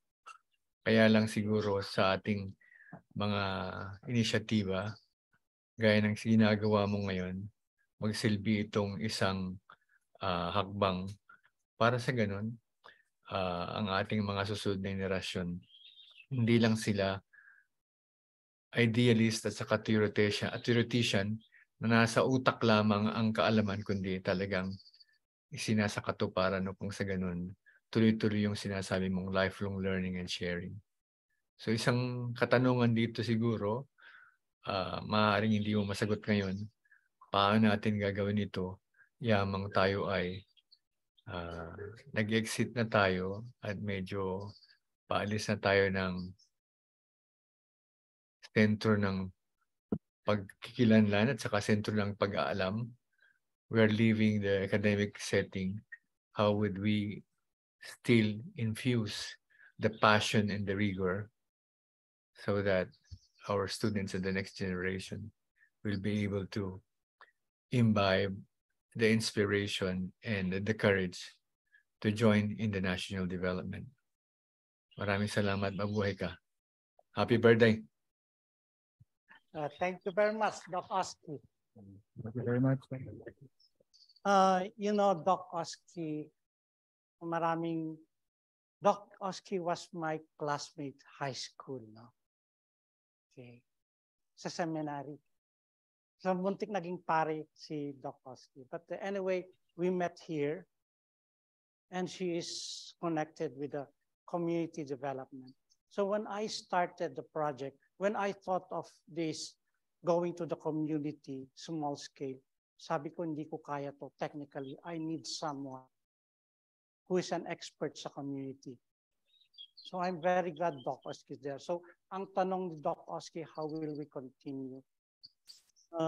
Of course, we have this. Now, it was very easy for me because I have students to continue what I've started. I'm very proud to see Doc Kate is here. Okay, Doc Kate is the next. Okay, alam niya lahat.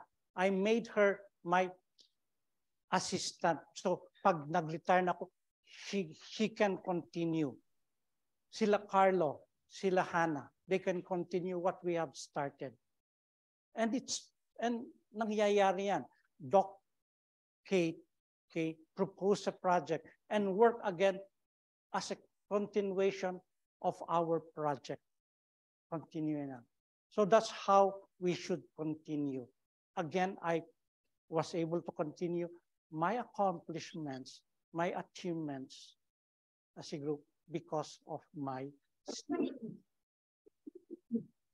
That's how we should continue, Doc Oski. Okay. Doc Oski was talking about nation building, strengthening a strong nation. I borrowed that from my father's book. To build a strong nation. What we're doing here now, okay, kahit malit lang, but if we are dedicated and are concerned tayo sa technology, giving this or imparting this to the community who needs the technology, dapat our comfort zone, I will answer also in addition to the question ni Hannah kanina about research, sabi ni Doc Oski, we have conducted a lot of research here in university. Pero kokonti ang lumalabas. We don't like our research that we write nasa shelf lang. And then we will receive awards for that. No. It is better that the technology that we develop, gagamitin ng iba. We should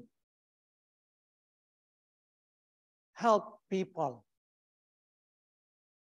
We should be a contribution to national development. Our project is small scale small scale industry is a very sensitive community. When we turn over the technology to them, okay, they're still apprehensive. But because here's a technology, we don't know anything about it. They say it's very good, it's excellent, but we are using something that we can recover something kahit mababang recovery, and here comes a new technology. It will take time. Teaching, again, is very important.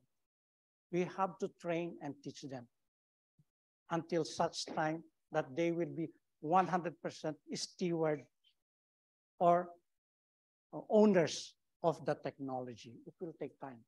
But what we have accomplished, Carmen, no? We have already built plants around the Philippines, 4 plants, one in Benguet, one. This is gold plants for the small scale. And you know this because I mentioned this in our class. And 2 in Mindanao. Yung mga plantang yon, it's not only recovery. May analysis dyan, okay? May mineral processing dyan, may hydrometallurgy dyan, may pyrometallurgy, may tailings. It's a complete package. And we gave that to the small scale to use. But we have to educate them further. Thank you so much, Doc Judge, for that fruitful conversation. If anyone has wants to know more advice from Doc Judge, feel free to meet him after this program. Okay. So in the interest of time, before we head to the next part of the program, here are more messages from your advisee. Happy birthday, Doc Judge. May God bless you all the more po and enjoy your retirement. Happy birthday, Doc Judge. Congratulations. Happy birthday, Doc Judge. May God bless you all the more po and enjoy your retirement. Happy birthday, Doc Judge. Congratulations po, Doc, on your retirement and your wonderful career. Salamat po for being such a wonderful mentor to us throughout the years. And we will always cherish for your advice sa yung mga help niyo sa amin.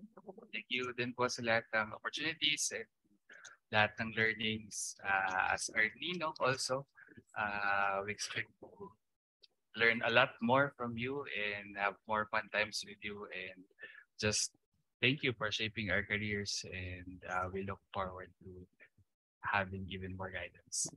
And yun, Happy thank birthday you. po Happy ulit. birthday po ulit, and yeah, thank you very much again. And enjoy your retirement po. Hi, my name is Angela Amparado, Ange for short. I met Doc Judge here at the National Engineering Center not so long ago. He was our block's professor in our mineral processing, plant design, and surface science classes. He was also my thesis advisor in both undergrad and grad school. Lahat po yun mahihirap na subjects, but I'm proud to say that we learned from the best. I was invited by Doc Judge to join his MSMRL team in 2007. It was truly an honor. MSMRL was a minerals research lab where we had lots of fun while learning and creating solutions. Doon din po yung umpisa ng simula ng pagtaba ni Sir Brian Buenaventura and Ma'am Ivy Belaro Gonzalez. If you know them, you know what I mean. Doc's greatest influence among the many influences he had on me was for me to pursue a master's degree in MET-E. His second greatest influence was for me to finish and actually earn the degree. You know, Doc was the only person left, the last man standing, who believed that I could still finish my MS thesis and graduate. Even my parents were telling me that it's okay, anak, if you want to stop your experiments na. Bahala na if we have to pay DOST. But Doc had a firm belief that I can do it, and it made all the difference. Up to this day, there are many things, not just the academics, but important life skills that Doc taught us that I continue to apply in my career and personal life. On top of the list is that learning should never end and that coffee is life. For the third and last talking point on memorable moments with Doc, siguro I'd say it was that trip in Baguio, my very first trip in Baguio. The year was 2008 with the MSMRL team. Doc called it a reconnaissance trip. I had to Google the meaning and pronunciation of reconnaissance. I-Google nyo na lang din, okay? Doc catched us at Victory Terminal at around 4 in the morning in slippers with socks naman. Then, tumawid lang kami kasi pala, bahay na nila yung nasa Engineers Hill. We had so much fun in that trip. We ate a lot and enjoyed a night of music and chocolate fondue at the Manor. Social. Doc was also part of many other memorable times and seasons of my life. The board exams, the Better Mind Project CNV. It was also Doc Judge who encouraged me to enter and pursue a career in one of our government agencies and instructed me to be good there. Until now, I'm trying my best to follow his instructions every single day. Doc is a true encourager and influencer. Panis yung mga YouTubers na yan. Happy birthday, Doc Judge. 50th po ano. Every time I remember you, I always pray for your good health po. And that you and Ma'am Leia will have peace and enjoyment in the simplicity and completeness of the everyday. Thank you po for being a second father to me mula noon pa pong college hanggang ngayon. I know the same is true to a lot of my blockmates and teammates in the project. We appreciate and love you po, Doc Judge. How did I meet Doc Judge?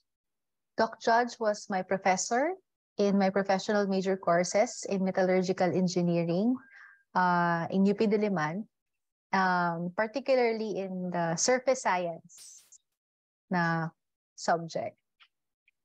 How did Doc Judge influence my career?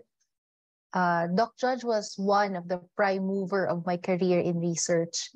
His vision of making an impact in the mining industry, especially for small-scale mining communities in the country, influenced me a lot. I still carry Doc Judge's words in my heart right now when he said that PhD means helping people.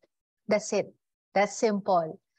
And as long as I pursue what I am passionate about and what matters most, then money will follow. All these pearls of wisdom meant a lot to me, even to this day, and I share it to people. So now I am sharing and passing these same words to a number of people in my team, including researchers and students that I mentor. Any memorable moments with Doc? In class, it would be the Zeta Potential lectures and his drawings on the boards sa NEC building, 4th floor. In the project, all field works because there's always that balance, no perfect balance of having fun while doing great work in research. And there's food, of course. And one especially memorable field work was when we went to Diwalwal. Doc Judge spoke to my parents and explain to them his plans for me academically and his desire to support me. And at that time, I really felt his genuine care, like he is really family. So with that, I am and will always be grateful. So happy birthday, Doc Judge, and thank you for everything that you have invested in me and in us.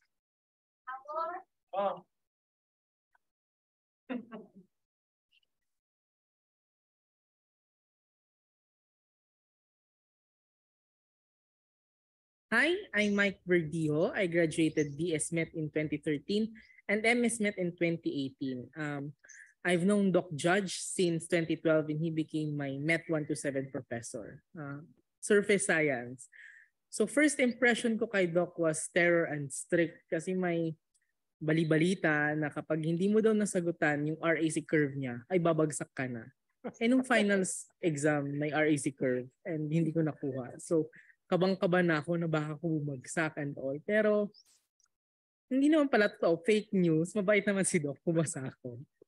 And career-wise, yung influence si Doc Judge doon is to take up master's degree program as soon as possible. After boards, actually, my plan was to first take a rest and also to work in the industry for 2 to 3 years. Saka na ako mag-master's enrollment.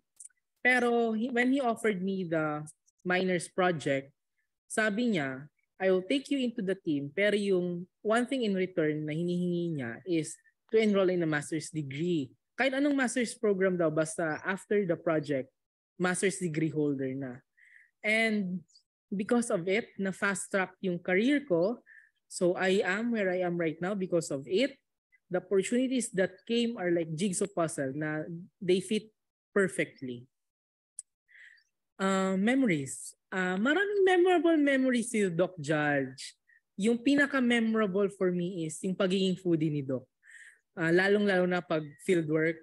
Siyempre, fieldwork budgeted, so tipid-tipid. Pero pagkasama mo si Doc Judge, ay bawal magtipid. Masasarap yung food, tsaka busog na busog. Tapos nakuha ko din sa kanya yung habit na nagko-coffee or tea after meal. For example, yung sa Forest House. Like, pababa kami ng Victory, madaling araw. So, we always order chamomile tea, pampakalma. So, Doc, happy birthday.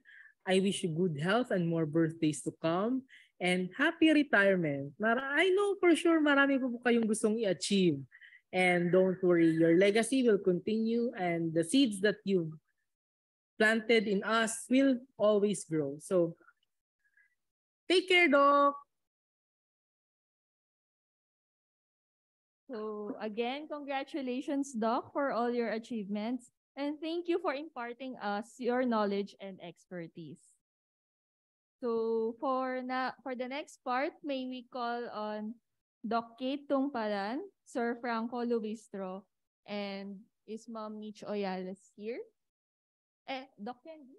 Okay, so, and Doc Candy Mercado on the stage.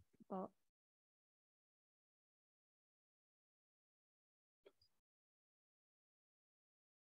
Sir Franco.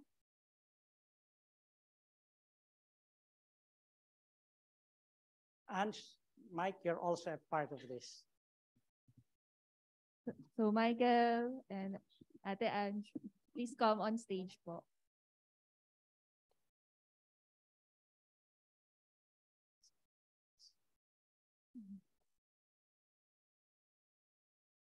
Dito tayo. When we received this award, this is Gawad Chancellor natatanging program pang extension community. Everything was online. So I received this on behalf of the department, okay, with a medal and a trophy. This is to recognize the contribution of the department and the College of Engineering in general to the project. We did this project also in partners with the CSWD. You saw Doc OSCE. Now, we want to formally hand over, hindi turn over, hand over this award to the department through the department chair. So here is my team. Come dito kay team. And then, yan. They're part of my team. Okay. So I told them that this is your accomplishment, not mine. Okay. Marami pa, no? That's yan, no? We were able to turn over and grant pre-license because of the clean gem technology to 4 regional areas, Benguet, Bicol, and then Caraga, and also in Compostela. Yan, these are the 4 facilities. Tumayo to. Okay? They're now functional. And so I think who is operational now is both Caraga and Nabunturan. Okay, in Baguio, I think we still have to, kasi maraming nangyari because of the COVID. Now, Doc Candy, as chair, we want to hand over this Doc Katie Nales, kasi I will pass the baton to her now. Yeah.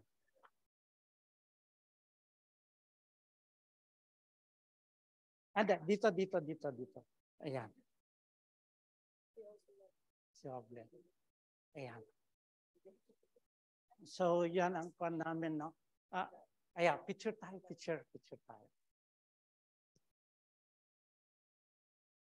Dito ka sa gitna, Doc. Ayan, sige, tayo. Ayan.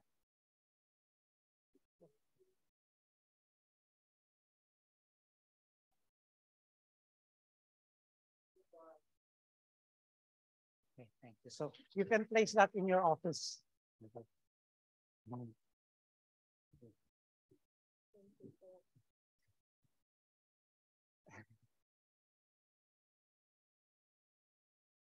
Yeah, magre-respond si Doc.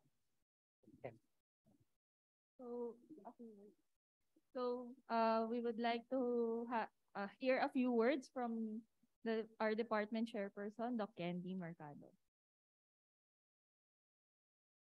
I would like to give my heartfelt thanks to Doc Judge, to all the students here. I think what you have seen today is a true example of what being an engineer, an inhinyero ng bayan is. So I hope Doc Judge was able to give you a concrete example of that. And in the future, you look into this day, and when you are thinking, oh, paano ba maging inhinyero ng bayan? Ito na ang example ni Doc Judge. And to Doc Judge, thank you very much for this. The department appreciates this, that you allow us to take care of this award. And we will put this in a very, in a position where everyone can see it and will be inspired by the work that you have done. Thank you po. Thank you very much, Dr. Candy, for those inspiring message. So now I believe, Doc Judge, you have a surprise for us and some thank you message to your DMME and COE family. Okay. This is I asked this, I want to thank also Franco, no? Franco is the organizer and coordinator of all of this event. I asked him personally, my surprise ako. Now, this surprise is something very special.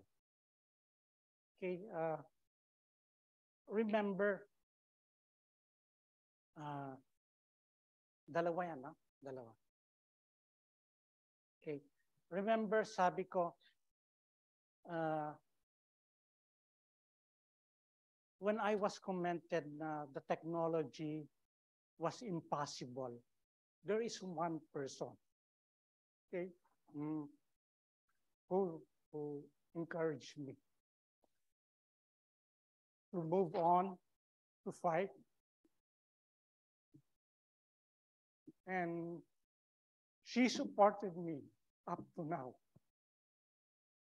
And I want to thank her very much. To my wife. I want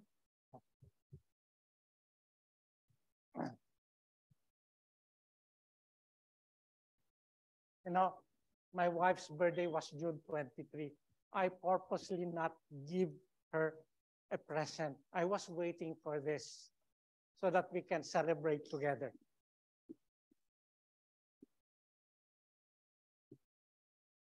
Thank you very much.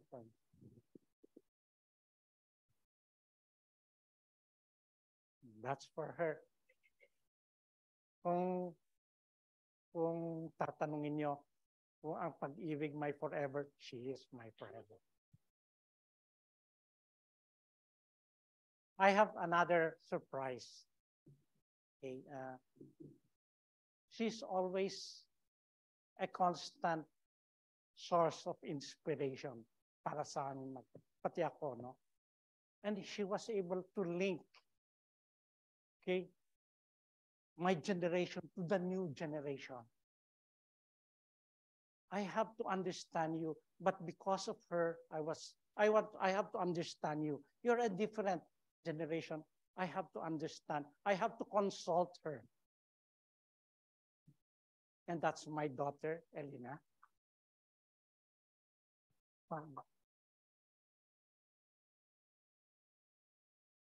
I want also to thank her. Her birthday was September 30. I purposely not give her also a present and waited for this so that we can celebrate together. Thank you very much. So with that, thank you very much. That is the final, or that is the end of my professorial lecture. Thank you very much. Now, I want also to thank, of course, I want also to thank people who are in the online who watch this. I think my brothers and sisters abroad, or my sister is in New Zealand. My brother, they're also watching. My close friends, they're also watching. Thank you very much. But my last lecture is dedicated to my wife and my daughter. Okay.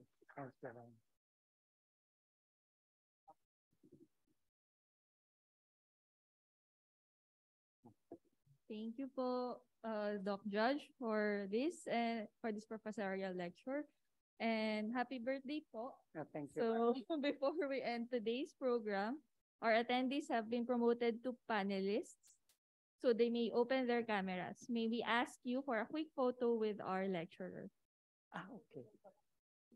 Ipapromote pa lang. So habang inaayos sila yung Zoom, maybe we can sing Doc Judge a happy birthday. So, happy birthday. Happy birthday To you, happy birthday, happy birthday. Happy birthday to you.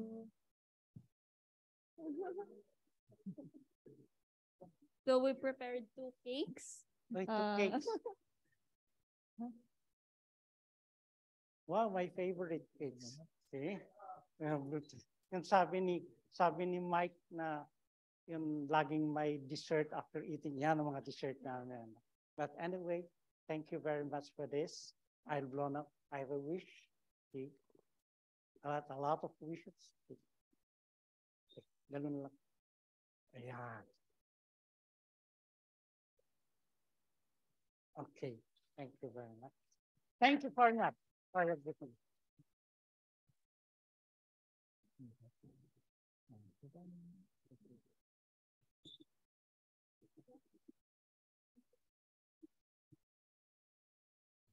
Yeah, picture.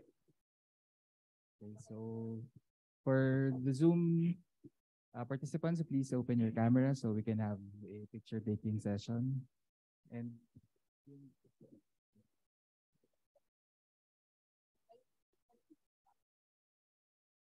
For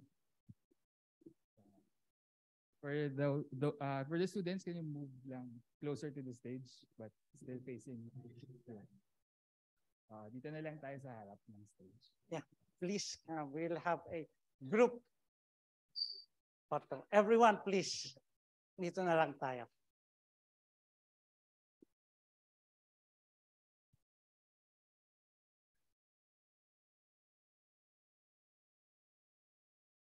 Sabi ko, may picture tayo. Okay. Oy, thank you, thank you, thank you. Oy, thank you, thank you. Oy, thank you, thank you. Thank you, thank you. Oy, thank you, thank you, thank you, thank you.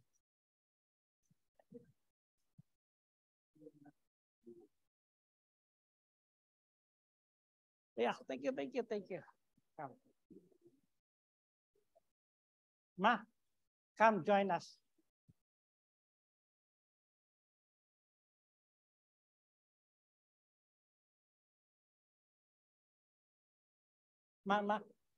Matthew, come join us. Yeah, he'll sit here.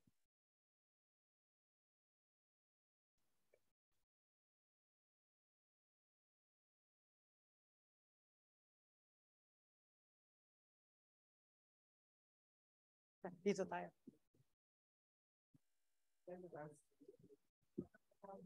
Ayan. Galing. Dito tayo. Kaya naman.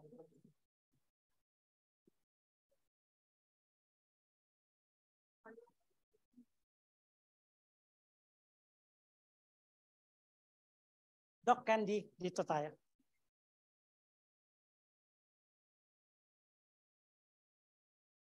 Dito tayo. Dito po tayo. You pull the chair na lang, we pull the chair. Dito tayo. Ma, you sit here. Anak, Mars, you come. Yeah.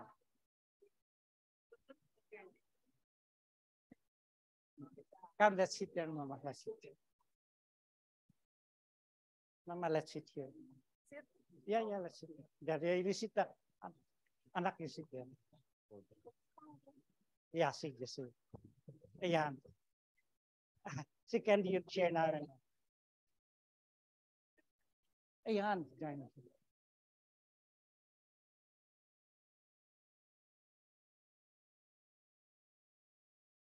One, two. Yes. Lahat ng students.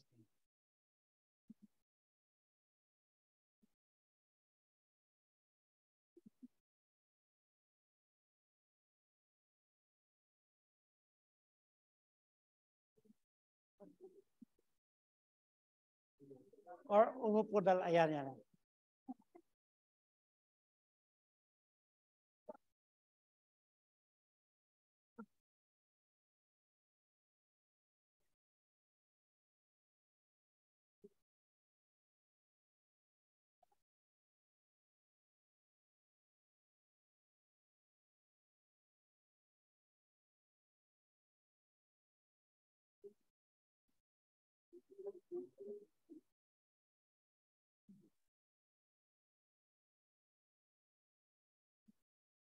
Okay, thank you. Wow. Thank you very much. Ayan. Uy, thank you. Agaganda yung mga message niya. Uy, Okay, hello. so and that concludes Thank you. our professorial lecture for today. We hope that our featured speaker inspired and encouraged you in pursuing your respective careers in the academe and the industry, and in contributing to our communities. We also hope that you learned a thing or two that could help you in your current research or projects. Please like and follow the DEEE Facebook page so you may be updated on our future events. Thank you, everyone, and stay safe. Okay, so just some reminders before you go. So yun box. For those who haven't yet filled up the registration form at the entrance, please do so. Also, we have a few, tama, Sir Franco? We have some snacks at the entrance, so feel free to partake in that. So thank you everyone for joining. Wala na, hindi ko follow. My, see, I think we can go home now. No, we can invite, I will go home. No, we can, may snacks conte, we can go. Ay, you have to come pala. You have to go ahead. I'll just stay with you back. Sige.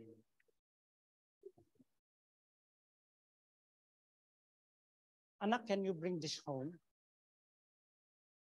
How about your mask? No, I have my mask here. Sige, you take care, sweetheart. Ha?